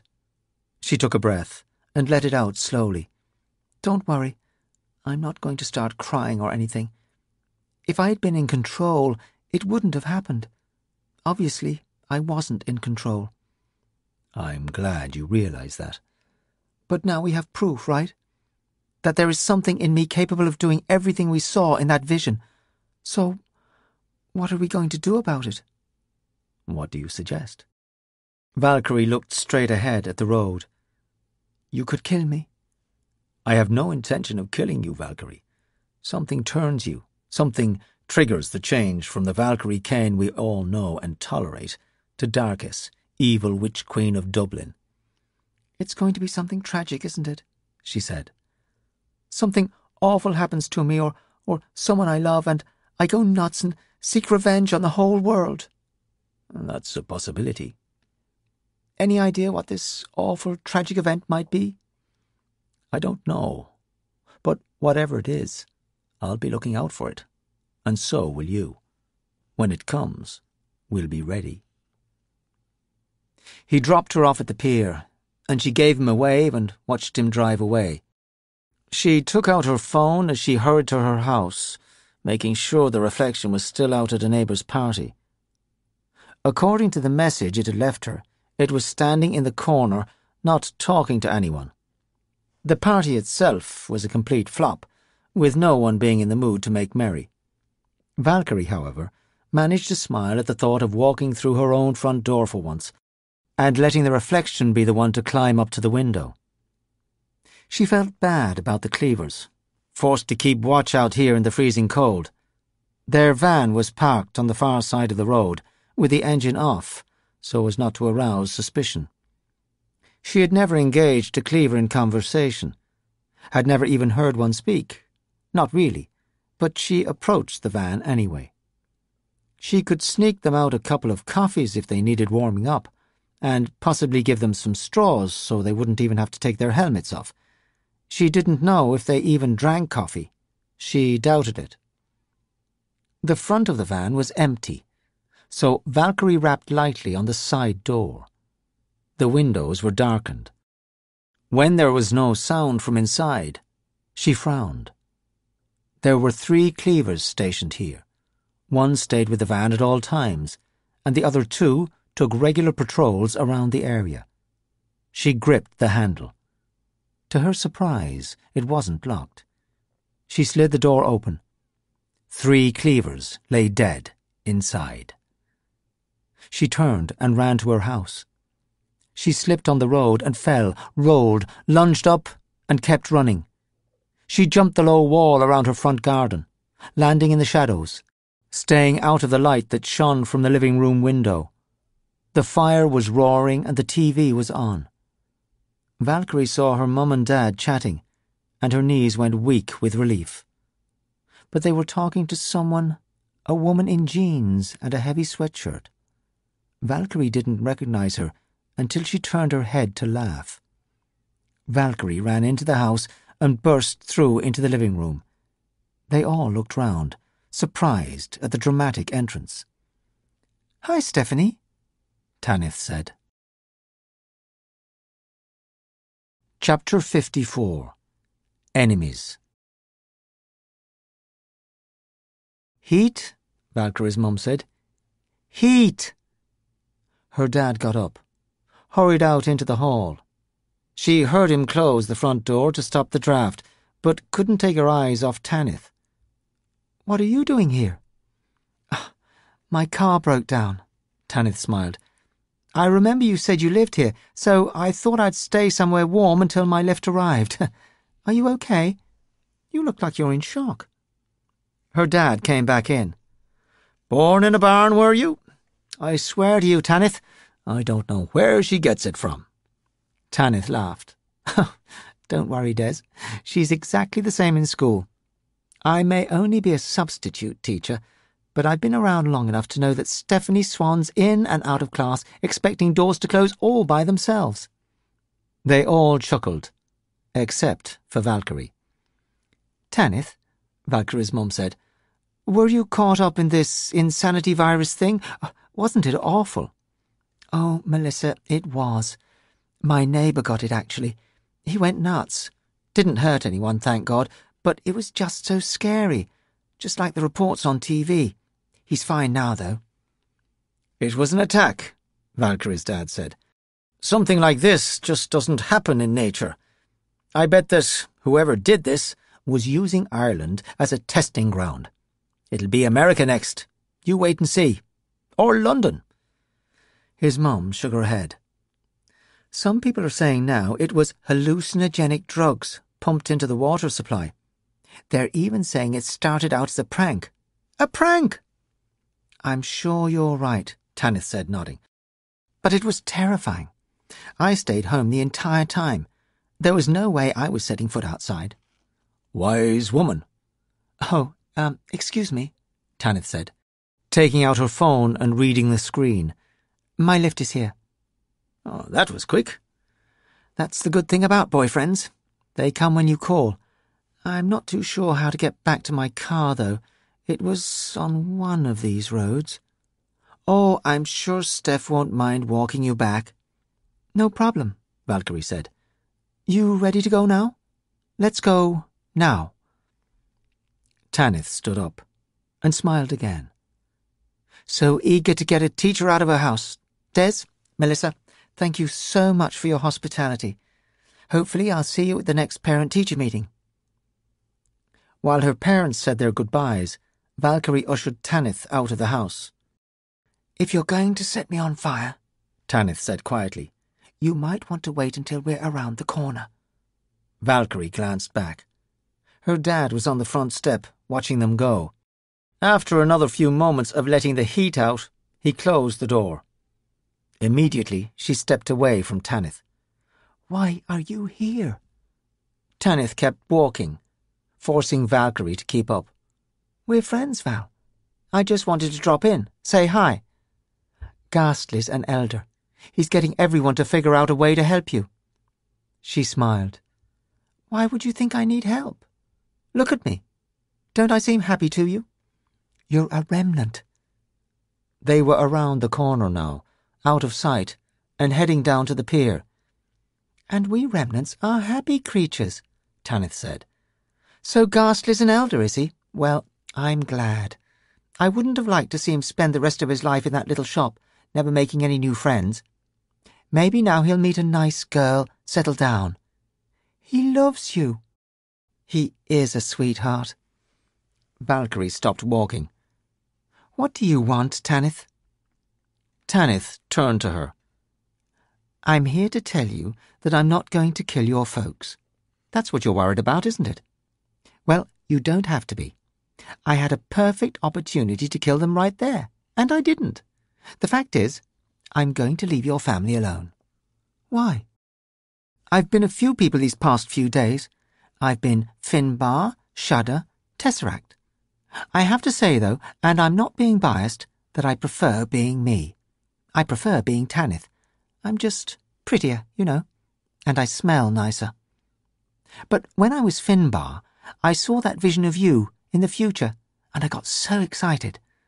I started thinking of all the different ways we could help. First, we were worshipping you.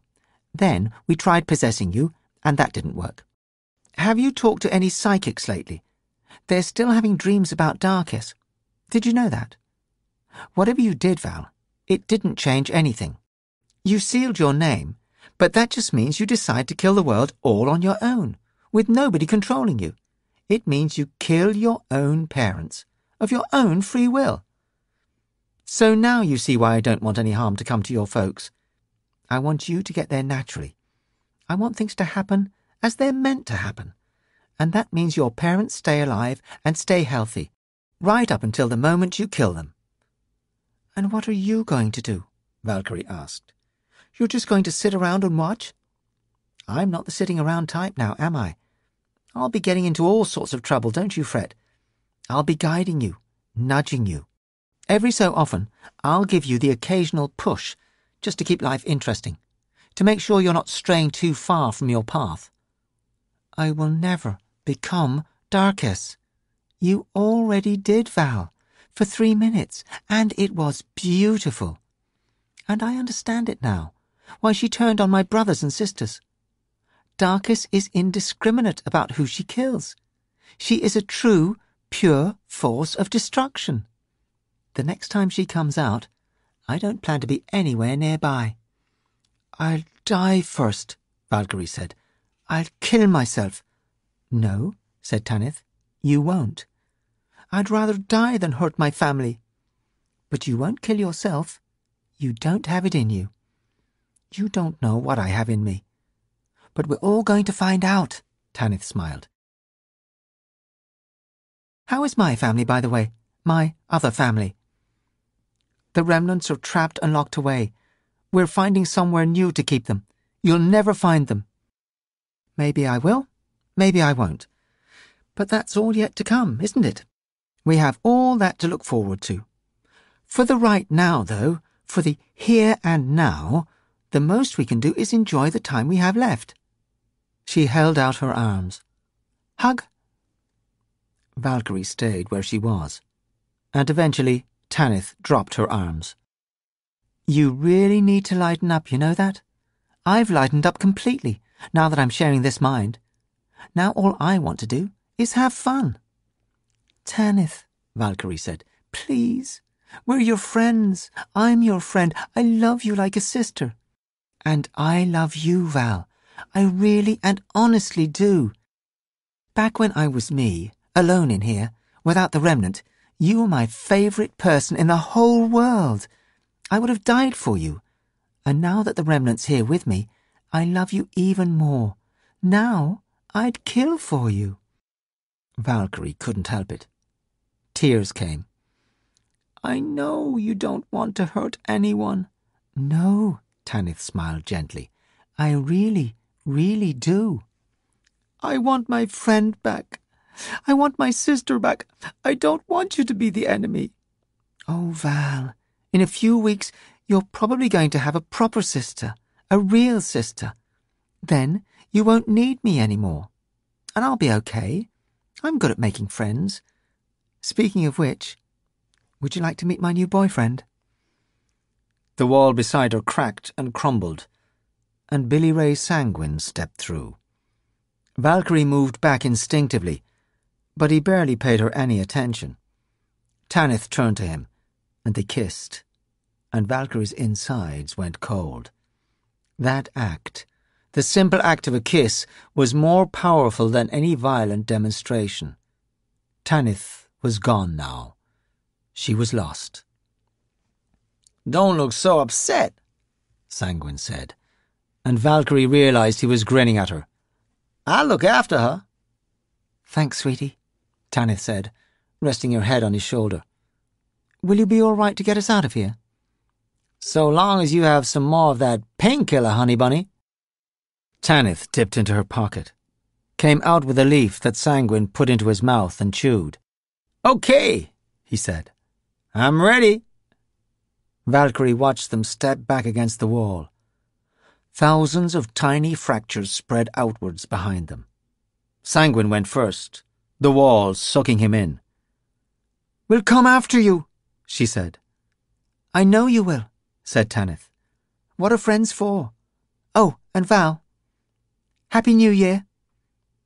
The wall swallowed her, too, and Valkyrie was alone. Chapter 55. The Return.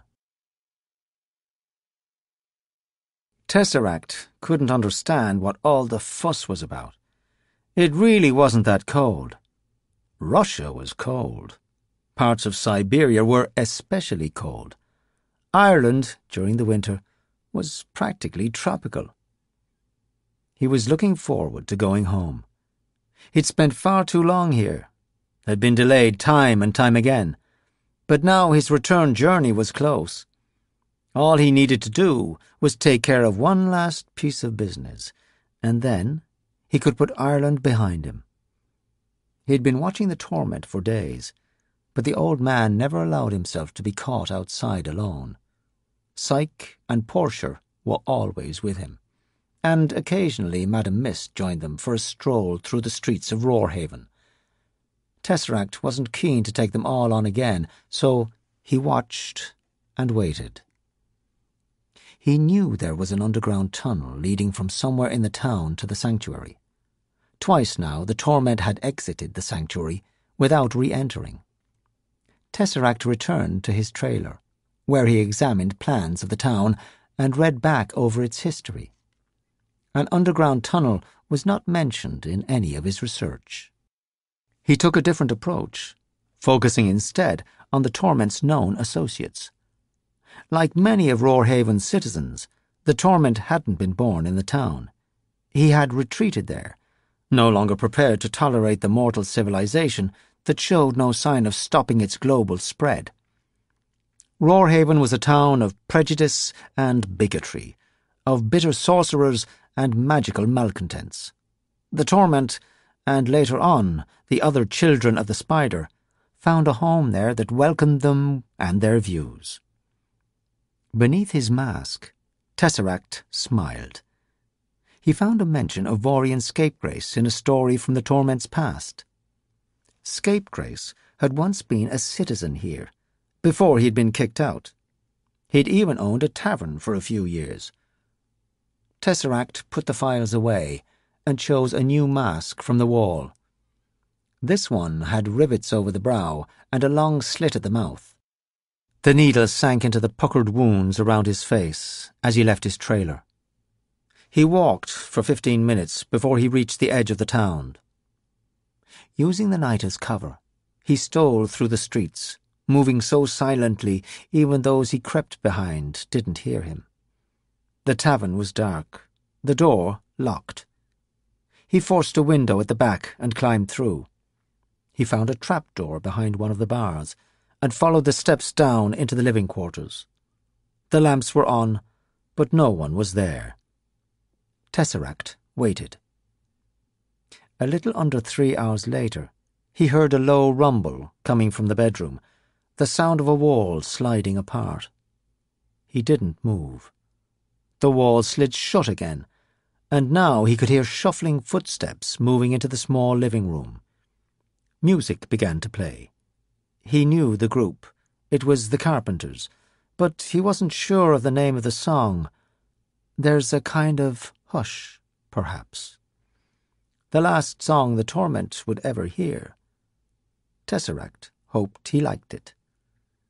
He moved silently to the living room, but when he stepped in, it was empty. "I don't wish to alarm you," Skulduggery said from behind him, "but I have a gun pointed at your head."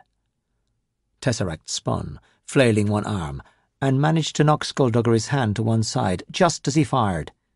He batted at the gun hand again, sent the revolver flying, and Skulduggery caught him with a right hook that almost sent him to the carpet. "If you would just give yourself up," Skulduggery said as he kicked him, "you'd make this a lot easier on me." Tesseract caught the second kick in the crook of his arm, and immediately Skulduggery sprang into the air, twisting from Tesseract's grip. He tried to push at the air, but Tesseract lunged, barreling into him, forcing him back. Tesseract got an elbow in his ear for his trouble, and he fought a wave of dizziness that threatened to topple him. The skeleton snapped out 2 punches to the head, then sent a sneaky one to the ribs. Tesseract felt something pop, and he growled. Skulduggery swayed away from one punch and blocked the next, but couldn't stop the third. Tesseract grabbed him and pulled his head down to meet his knee, then hooked 2 fingers into his left eye socket and stepped back, swinging him around the room. Skulduggery hit the couch and went over. Tesseract picked him up and slammed him head first into the wall. He did it twice more, until he was sure the detective was dazed, and then he dropped him. He heard the rumble of the parting wall and left the living room. The Torment emerged from the bedroom, looked up, and his old eyes widened for a moment. "I see," he said. "There's no point in arguing with you, is there?" "None," Tesseract admitted. "You tried to kill me, and you didn't pay me. I can't have that." "I should have cut your throat." "You should have." Tesseract pressed his hand against the Torment's forehead and splintered his skull. The old man's body dropped, and Tesseract stepped over it. He could hear Skulduggery on his feet again, no doubt with his gun back in his hand. Tesseract hurried into the bedroom and ran through the gap in the wall, into the tunnel beyond. A few moments later, he heard Skulduggery sprinting after him. The tunnel was long and dark. It began to incline, the darkness giving way to an indistinct grey that became a door. Tesseract ran through, into one of the sanctuary's broad corridors. His natural inclination was to stick to the shadows, but the corridors ahead were brighter, and that meant they led to the exit. He ran on. A bullet tugged at his coat at the same time as he heard the shot, and he dodged right, bursting into a room. He ignored the sorcerer inside and went straight for the opposite door. He found himself in another room, filled with boxes and unopened crates. He grabbed a crowbar and stepped to one side. Skulduggery ran in, and Tesseract swung for his legs. Skulduggery did a flip and crashed down. The crowbar hit him again, and he grunted, and Tesseract helped him to his feet with a kick to the ribs. The crowbar cracked against Skulduggery's cheek, making him reel back. "I haven't been paid to kill you," Tesseract said. "Lie down and don't get up. You don't have to die tonight." Skulduggery clicked his fingers, and a fireball sparked off in his hand. Tesseract hurled the crowbar. It struck the skeleton between the eye sockets, and he went down.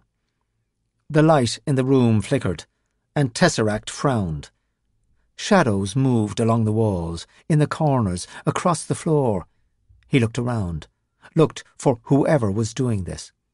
The shadows whipped at him like a giant claw, its talons ripping deep into his back. Tesseract spun in almost a full circle, and for a moment he thought he might stay on his feet. But no, his legs collapsed from under him, and he fell. He'd once known a man who said that life hinged on the moment, that everything changed in the blink of an eye. Tesseract knew the truth of that as well as anybody. It was in those moments that he struck, after all, snatching people's lives away. He'd always known that it was only a matter of time before one of those moments worked against him. The shadows had torn right through his body. He fancied he could feel his organs shutting down, one by one. The room was quiet. The sorcerer in the other room, the one he'd passed, had obviously fled.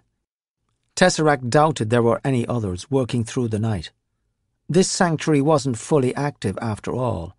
It would take a few weeks for that. He watched Skulduggery pick up his gun and stand. It took him a moment to see Tesseract lying there in a pool of his own blood. The detective's head tilted. He was puzzled. Then he looked up at something behind Tesseract.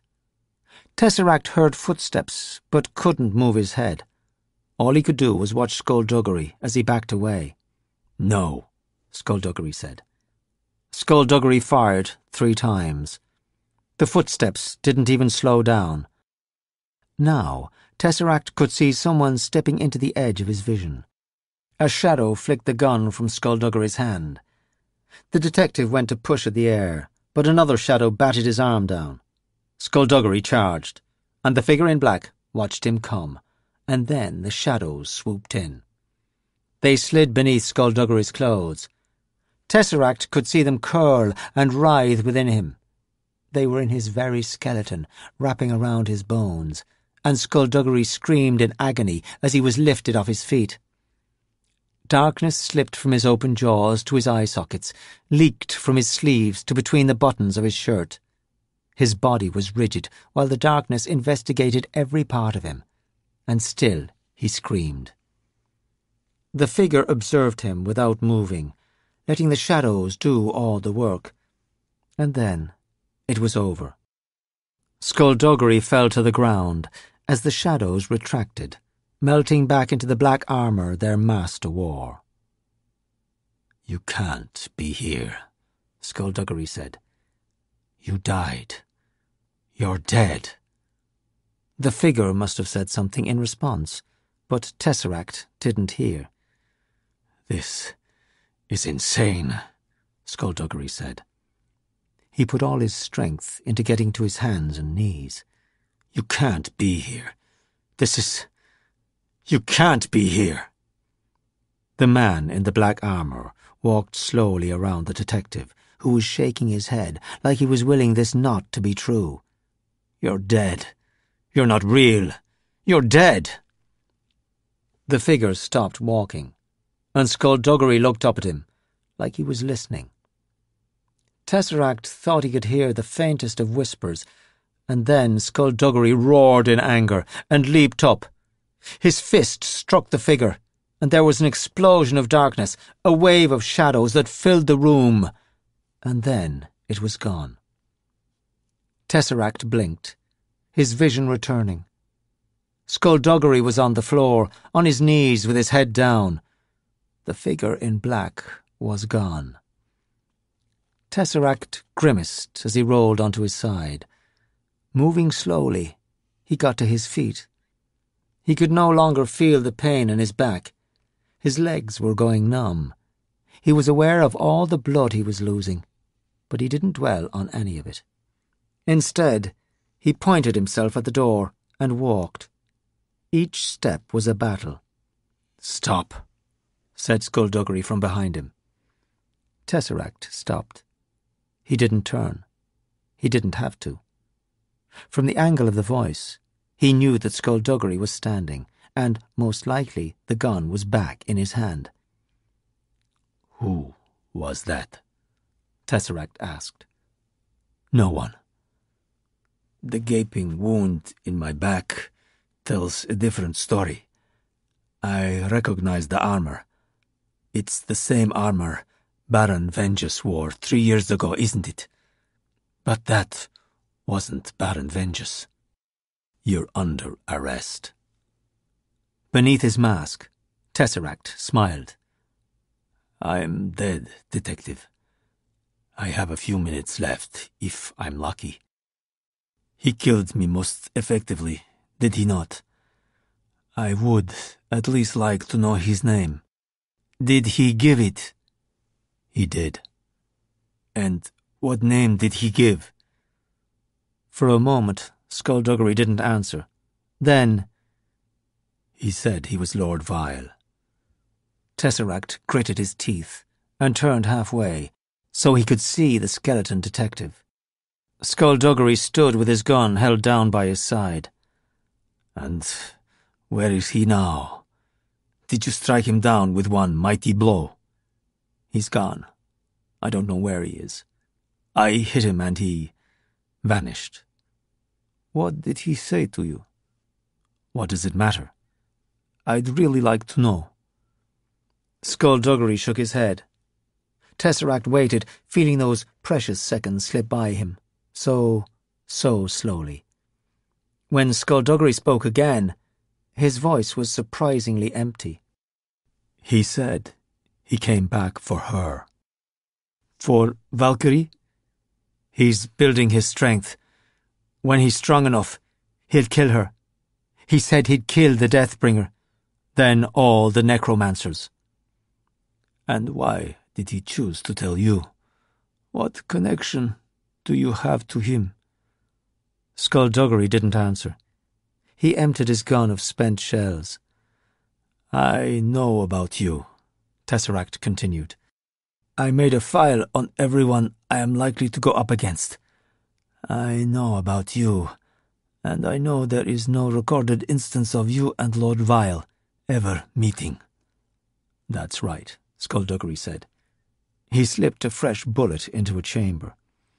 "You never fought him, never faced him. When he arrived, you were gone. Why did you choose then to leave, I wonder? Did you know what was coming?" "You think you know about me," Skulduggery said, "but you don't." Another bullet into the chamber. "You're scared of him, aren't you, detective? I know fear. I've felt it often enough, and I've inflicted it. You're terrified of him. So much so that you ran when you realized he was coming.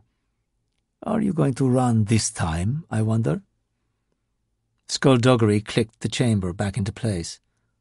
"No running. Not anymore. I'm going to stand and fight." "So, what is your connection? Why do you fear him? What power does he have over you?" Skulduggery raised the gun and thumbed back the hammer. Slowly, Tesseract brought his hands up to the straps around his head, his numb fingers clumsily unbuckling the mask. Finally it came free, and he let it fall, felt the air on his ravaged face. It felt so good. He felt like laughing. "A dying man's last request," he said. "Answer me this. You were killed, yet you came back. Do you know how it happened? Do you know who would be powerful enough to hold back death, true death? Was it necromancy that brought you back, Skulduggery? Was it Lord Vile?" Skulduggery's gloved finger tightened on the trigger. But before the gun fired, Tesseract's legs gave way beneath him once again. He stumbled to the wall, hit it with his shoulder, and slid down to the floor. There was no pain, which was nice, because he could feel the rot spreading over his head. When he looked up, Skulduggery was putting his gun away. "Not going to kill me?" he asked. "Waste of a bullet." "I realize I have no right to ask this, but would you help me outside? It's almost dawn, and I would like to feel the sun on my face." Skulduggery tilted his head slightly. Then he came forward, stooped to wrap Tesseract's left arm around his neck, and straightened up, lifting Tesseract out of a pool of his own blood. "The problem with living so long," Tesseract said, as Skulduggery walked him to the door, "is that we get used to it. We watch the mortals age and wither and die around us, watch the world change and decay. But no matter the hardship or the pain or the sorrow we suffer, we choose to continue living. Out of sheer habit, I think." "You're quite chatty now that I've got to know you," Skulduggery said. I have a cat, you know, back home. I know. You had cat hair on your lapel the day you killed Davina Marr. You don't miss much, do you? She doesn't have a name. She's just Cat. She curls up on my chest whenever I sit down and goes to sleep. I hope she doesn't miss me. I'm going to miss her. They emerged into the cold air of the morning. Dawn had yet to break. Skulduggery found a bench, and he let Tesseract sit, facing the stagnant lake, and beyond it the horizon. Then he sat beside him. "Is there anything you regret?" Skulduggery asked. "I regret being mortally wounded just a few minutes ago." "Understandable." "Apart from that, no. I lived. I killed. My life is my own." The rot was seeping through Tesseract's body. He turned his hand over, but it was probably a good thing he couldn't see much in this dim light. He felt the flesh bubble, like he was being boiled from the inside out. It was an effort to look up again. "What about you?" he asked, his words not much more than a mumble. "Regrets?" "Many," Skulduggery said. Tesseract's breath rattled in his chest. "That's the good thing about living. You get to make up for past mistakes. Or make brand new ones." Tesseract tried to smile, but didn't have the strength for it. His head dipped, and Skulduggery reached out to steady him. The sun cracked the horizon, split it with light that spilled through the sky in streaks of orange and deep red.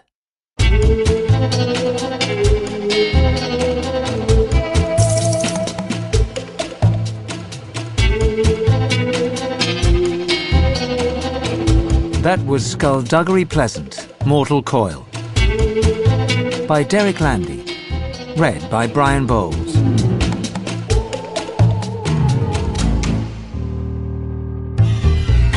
Produced by ID Audio for Harper Audio.